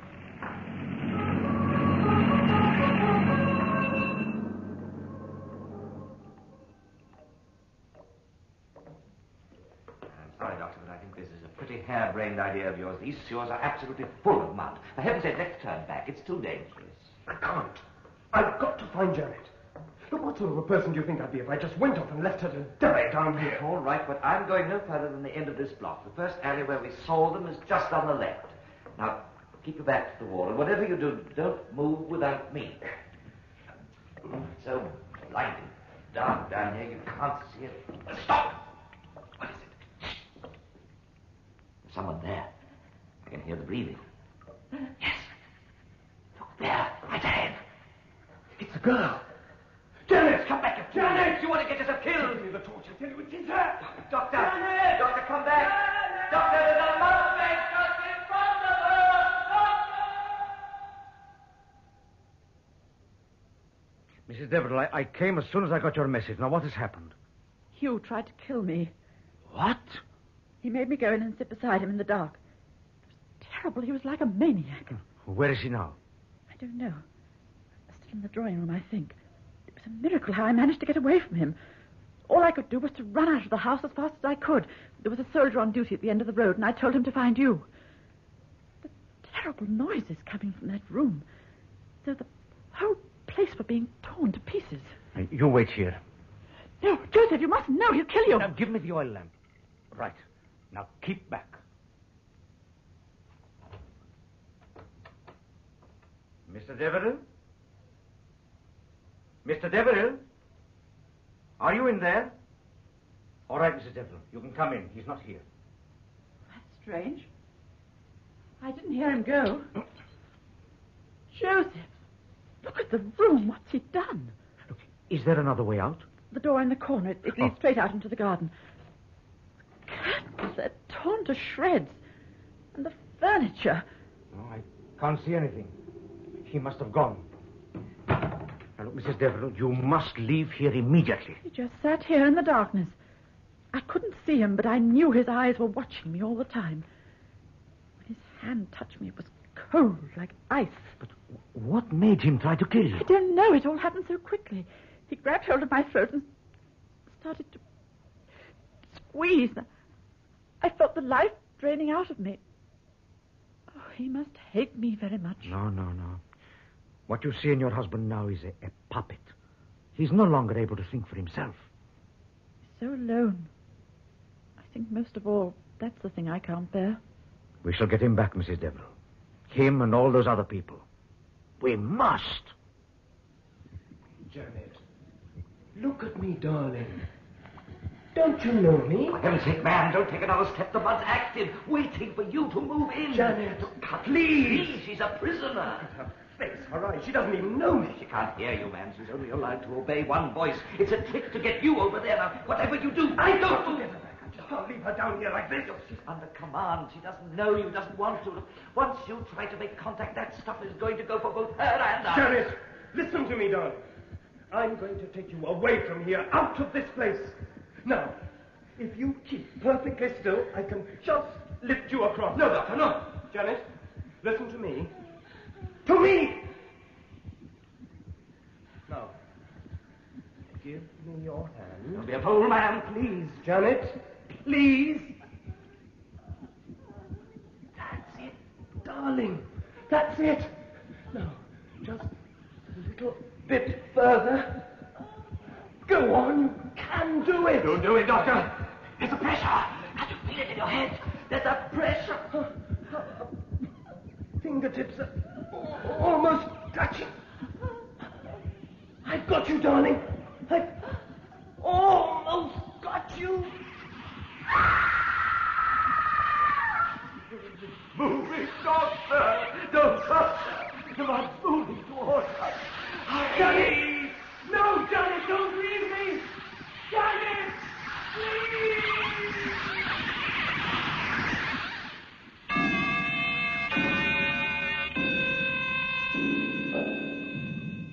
That was episode 6 of The Slide by Victor Pemberton, with Maurice Denham as Hugh Deverill MP and Roger Delgado as Josef Gomez. The part of Professor Landers was played by Rolf Lefevre, Dr. Ken Richards by David Spenser, Anna Deverill by Marion Matthey, and Professor Lippert by Alan McClelland. Inspector Baxter, Geoffrey Matthews, Sergeant Johnson, Wilfred Babbage, Margaret Griffiths, MP, Joan Matheson, RAF Corporal Anthony Hall, Mrs. Luke Noel Hood. Other parts were played by members of the BBC Drama Repertory Company. Special sound was by the BBC Radiophonic Workshop, and the recorded production was by John Tydeman.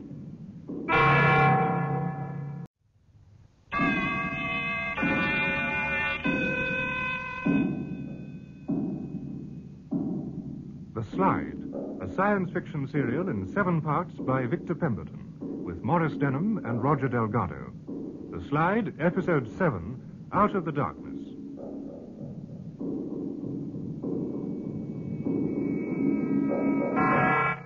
The lost people of Redlow Newtown are found hiding in the darkness of the sewer tunnels beneath the deserted streets.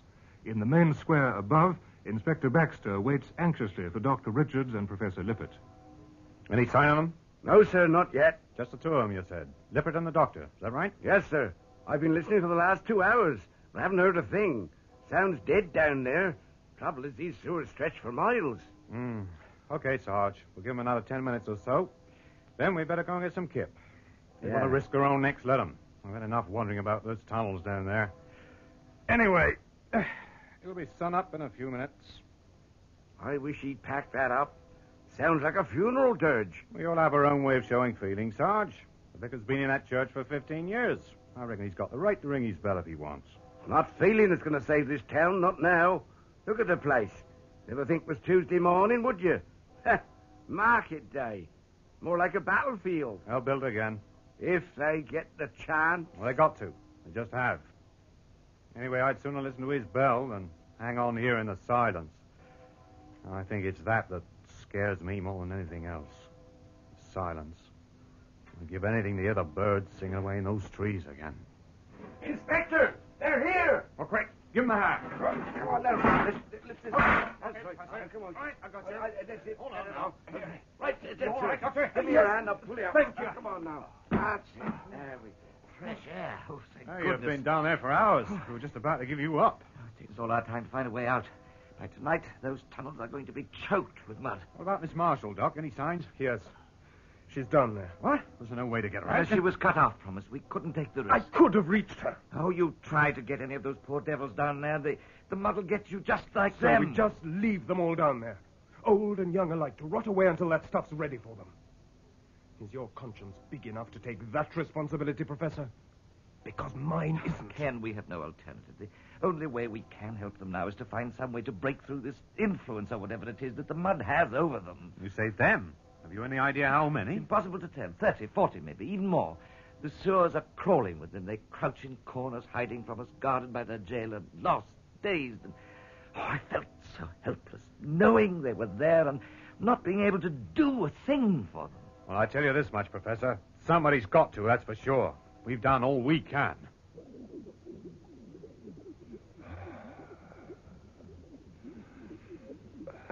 Robert?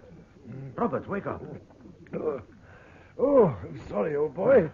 Must have dropped off for a few minutes. An hour and a half to be exact. It's 7:30. Oh, is it really? Oh, well, when you get to my age, you need your rest. Any luck yet? No, the mud sample in the tank's been on the move most of the night. The only interesting thing that seems to have happened is the rock salt particles have disappeared from the side of the tank, you see? Yes. Look at the wretched stuff. It's much bigger than it was last night. At least 3 or 4 times, I'd say. You know, we'll have to get rid of it soon. It's too dangerous to keep in here for much longer. You know, that bubbling really is like volcanic lava, isn't it? Reminds me of some of those eruptions I saw in New Zealand. Would you like to blow out the lamp, Robert? Certainly. I'll raise the blinds. You know, we could do with some fresh air in here. I know. This light's a strain on the eyes. Oh, it's a beautiful day. There's hardly a cloud in the sky. You know, if someone had told me they had such sunlit days in England, I would never have believed them. Better? Much better. Let's hope the heavens are with us today. If they could just send us some wind, a little breeze. Everything is so still, so lifeless, so unreal. We could be a boat in the middle of an ocean. Joseph, quick! What is it? Look at the mud sample. Look! Let me... Robert! Absolutely incredible. I was watching it. I watched it transform in front of my very eyes. But it's solid again. Completely solid. Of course, Robert. Of course!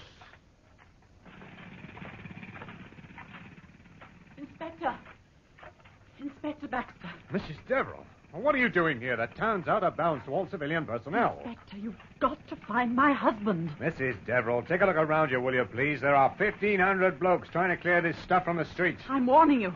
He may be dangerous. Dangerous? In his present condition, he's capable of doing anything. Who isn't? Inspector, he tried to kill me.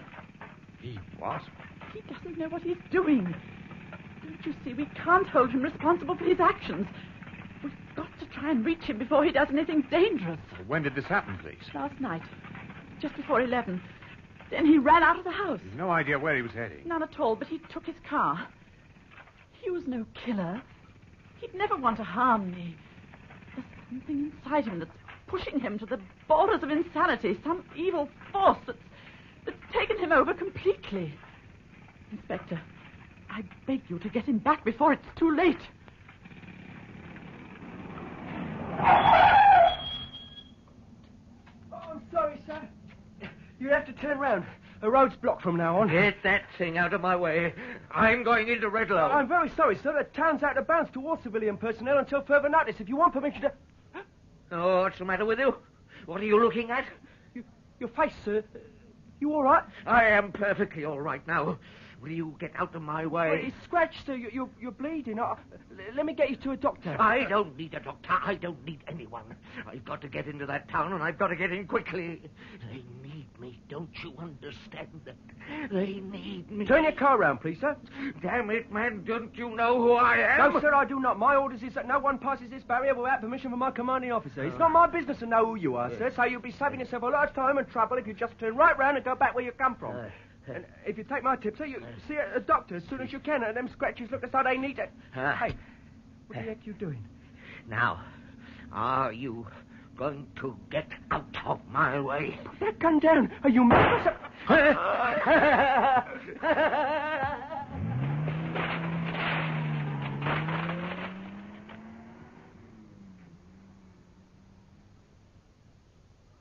The sun, my friends, the sun! Don't you see, the answer has been up there in the sky all the time. At last we know the real enemy of the mud. So what you're saying, Professor, is that during daylight, the mud is forming some sort of hard crust to protect itself from the heat of the sun? No, Miss Griffiths, not the heat. That's where we've been following the wrong course. The reason our own generated heat test failed. Here, let me show you what I mean on the blackboard.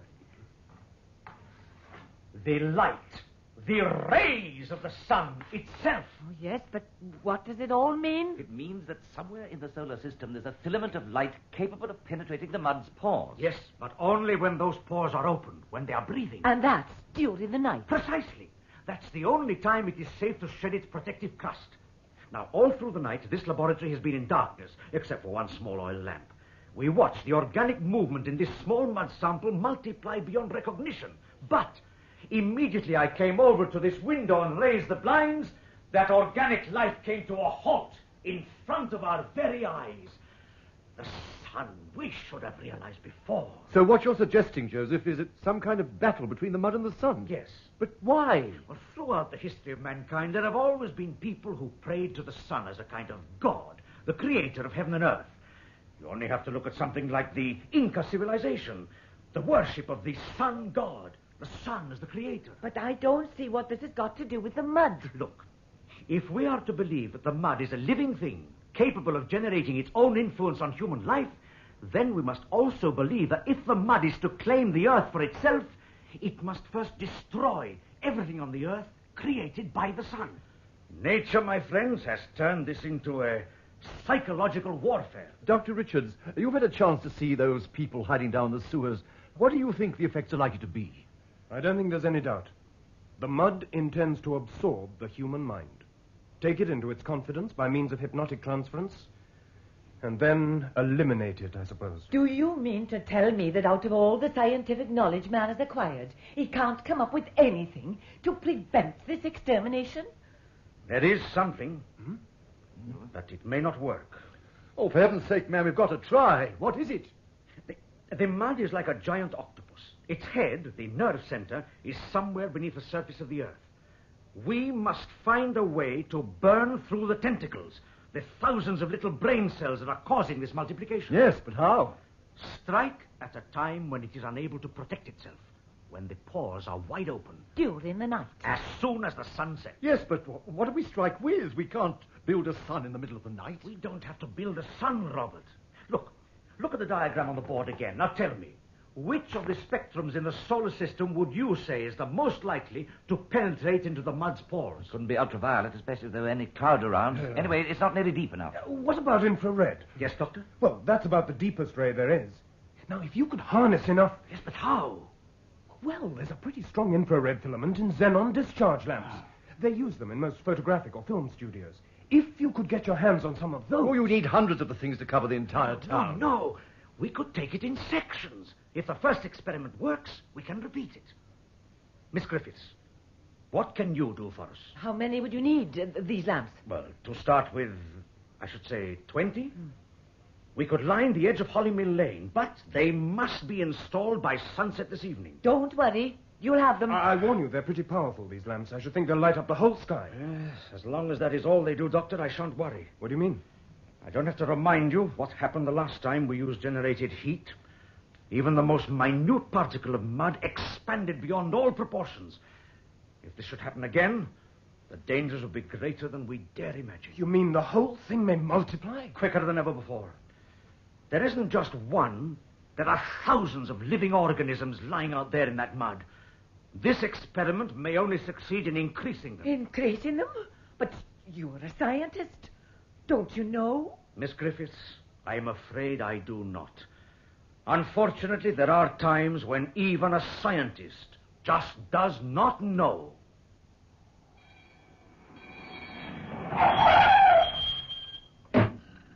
How is he?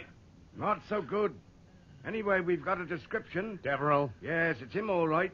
His car smashed through that barrier like a bulldozer. I reckon you were right after all. He's trying to make it to those sewers. It's all right now, Corporal, old son. You just lie still. You're going to be all right. Have to get him before he gets there. He's going to them. Who's he going to, son? Who? He's going to them. Try and remember who it was.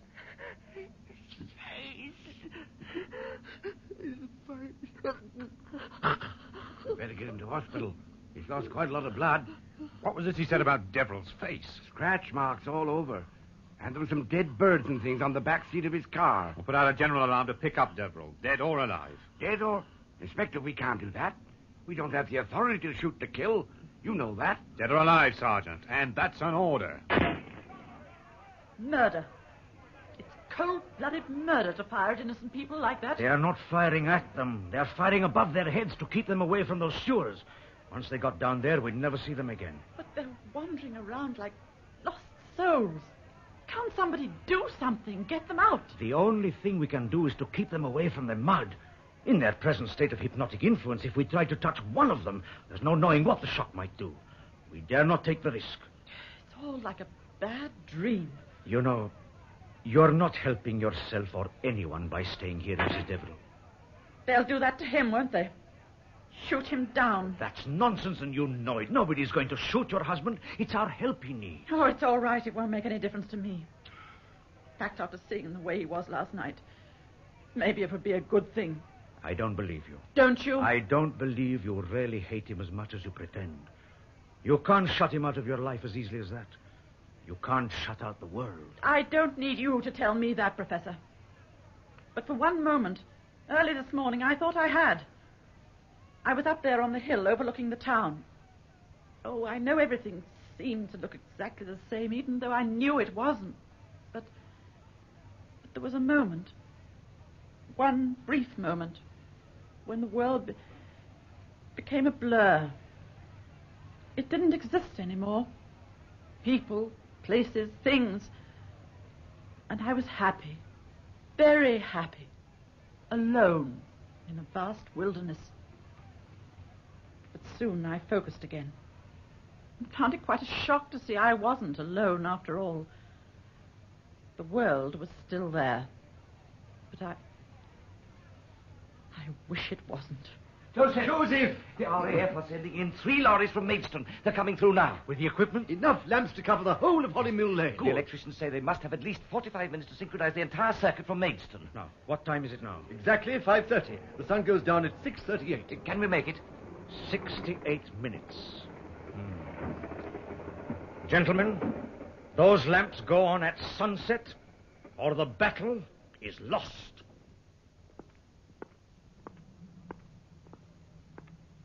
What's up, soldier? Noises.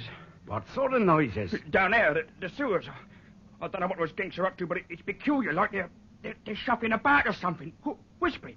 Whispering? Yeah, give me a funny feeling, sort of unsettled. I had to put the lid back on. Teach you to be nosy? Well, it's not my idea of fun, Sarge. I can tell you, sitting here alone in a back street, God in a hole in the middle of the road, waiting for something to happen. Nothing's going to happen, at least not for another quarter of an hour or so. Once they get those lights on, then you could look for a few sparks. What? There he is again. What? Quick! Give me a hand with the lid!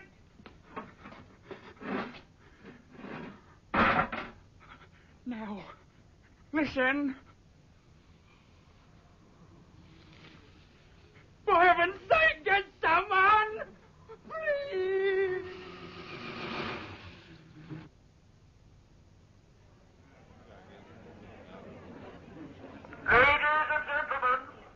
Ladies and gentlemen, may I have your attention, please? Countdown for this operation will begin in 5 minutes from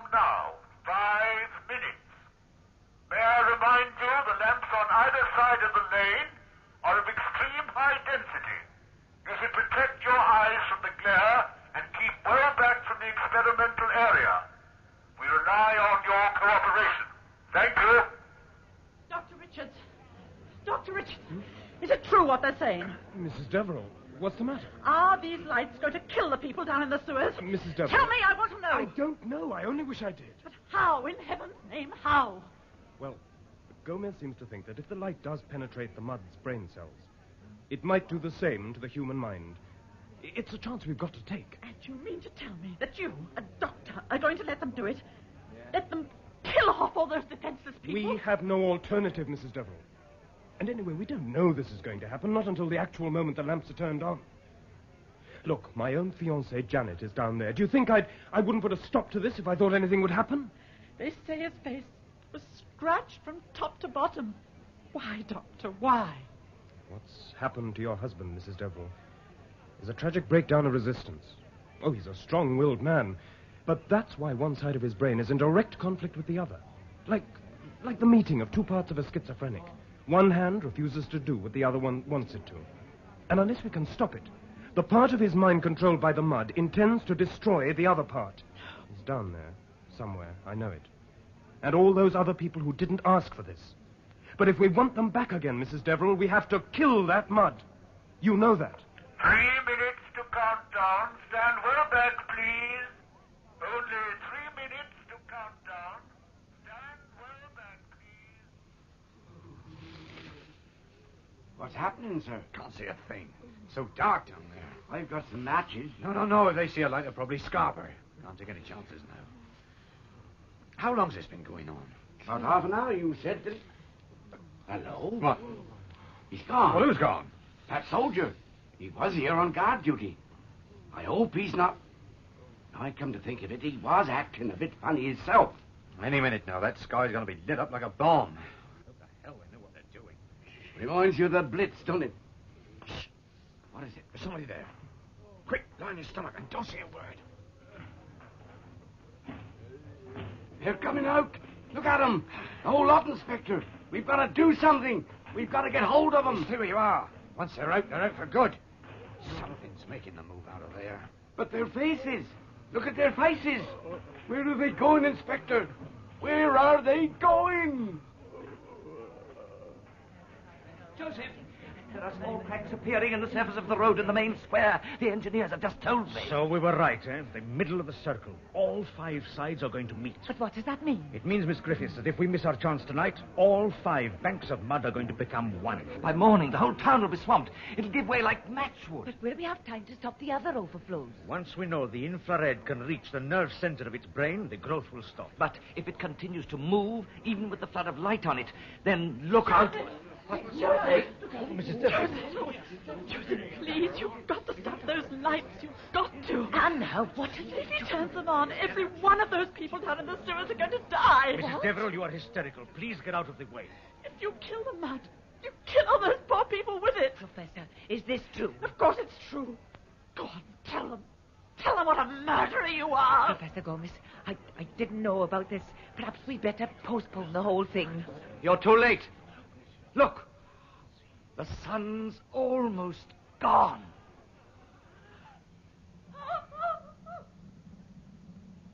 And now, all faces, all thoughts are one, as we turn our eyes towards that great ball of fire slipping majestically behind the hillside above us. The moment is near. Figures turn to silhouettes as the deep red glow becomes twilight. The sun is gone, and now, the silence. Wait a minute. Something's happening out there. Yes, to the right of your picture, ladies and gentlemen. Someone has run out. He's in the middle of the mud overflow. That damn fool devil, what's he doing out there? Deverill, the mud is going to change any moment. Get out of there. Don't come near me. Don't touch me. You won't be able to hurt me anymore. None of you. Mad. The poor devil's gone completely mad. Look at his face. Somebody get him out of there. Keep away from the mud. There's nothing we can do. 40 seconds. Don't let them turn on those lights, Joseph. Deverill, Now listen to me. You are in great danger. The mud wants to kill you. No longer do we have to look to the sun. At last, we are being given the chance to destroy the evil created by man. A chance to destroy the evil that is in us, in you and me, and all of us who have allowed this corruption.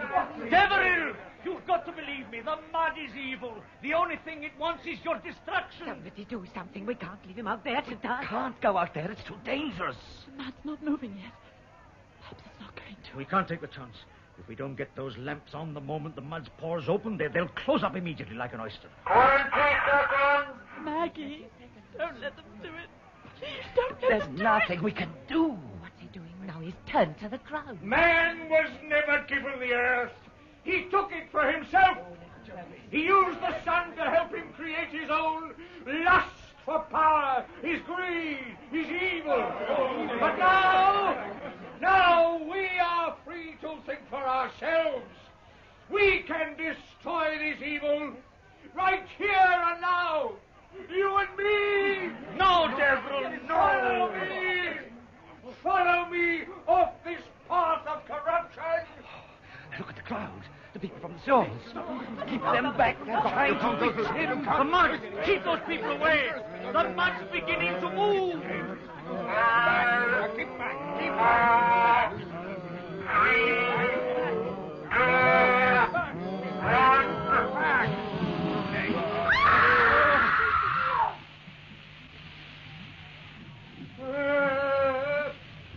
My eyes! Take the light off my eyes! I can't see!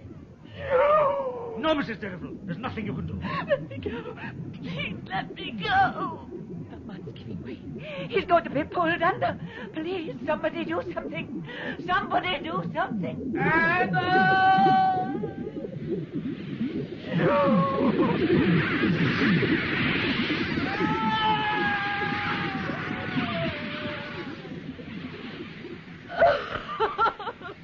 Don't look, my dear. Don't look. Take care with you. The mud! It's spreading! Get back there, will you? Get back now, please. Joseph, it's no good. Look, the lights are making no difference. The mud's swelling up more than ever. Get them out of here. Get them? What are you talking? I said get them out. All of them. You want them to be killed? Can't you see the organisms are increasing? Joseph, the mud's already over the marker line. Do we move back the lamps? No. But they might explode. Keep them where they are. We'll keep the power running as long as we can. Get a party of men down here. For the time being, we can divert the flow. It's happening, isn't it? The light really is multiplying the mud's organisms. Unless we can block the flow, there's no doubt that within 2 or 3 hours they're going to meet right in the center of the town. And for heaven's sake, why doesn't somebody turn off those lamps? No! Joseph, look! Something's happening. What's that red glow at the other end? Don't you see? It's burning. The whole lot's catching fire all the way along. Look at the marker line. The mud's shriveling out. Oh, it's horrible. Horrible. It's not horrible. It's not horrible, Miss Griffith. It's wonderful. The most wonderful thing I've ever seen.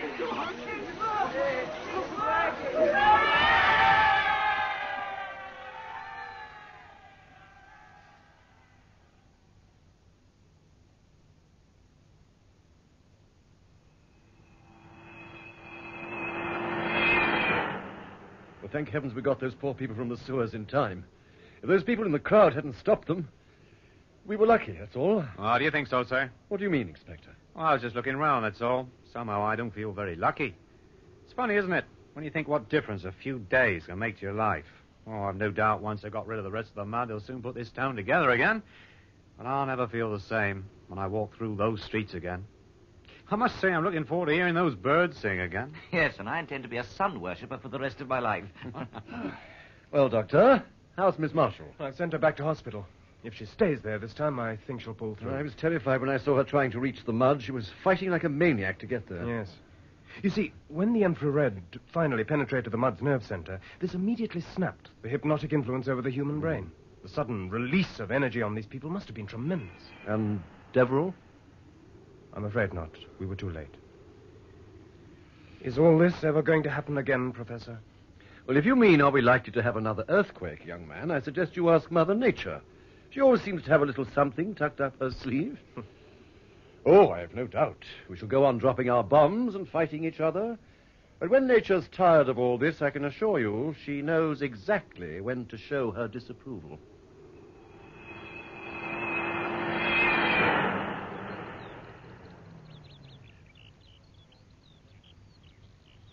You are going home, Mrs. Deverill? Home? What home? I had hoped it would never be like this. I would have done anything to prevent That it. last moment, when he stumbled and fell. He looked so lost, so old, unreal. There was a moment when I thought he recognized me. I remember Hugh, when he had a warm sense of humor, he could laugh louder than anyone. I never wanted him to die. There was so much I wanted to say. We have nothing to say, Joseph. Not now. Not anymore. Goodbye.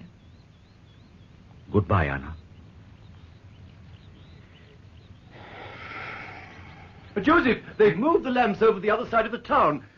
They'll have most of it clear by morning. Well, don't look so gloomy. We've won a battle, you know. Have we? Well, haven't we? I wonder. Maybe it's just the beginning. Oh, come off it, old boy. I've had quite enough for 1 week, thanks all the same. We have stopped the mud, haven't we? Oh, the mud. Yes, I think so. Well, then. Robert, my friend, we have won a battle, yes.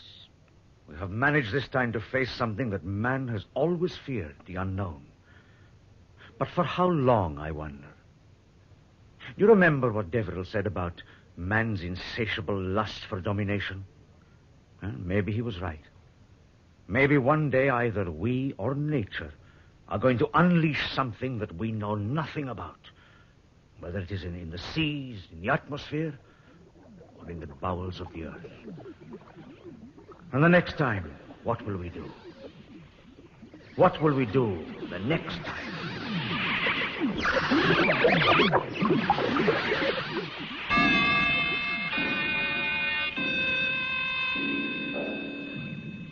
That was the seventh and final episode of The Slide by Victor Pemberton, with Maurice Denham as Hugh Deverill MP and Roger Delgado as Joseph Gomez. The part of Professor Landers was played by Rolf Lefevre, Dr. Ken Richards by David Spenser, Anna Deverill by Marion Mathey, and Professor Lippert by Alan McClelland. Inspector Baxter, Geoffrey Matthews, Sergeant Johnson, Wilfred Babbage, RAF Corporal, Anthony Hall, Margaret Griffiths, MP, Joan Matheson, TV interviewer Henry Stamper. Other parts were played by members of the BBC Drama Repertory Company. Special sound was by the BBC Radiophonic Workshop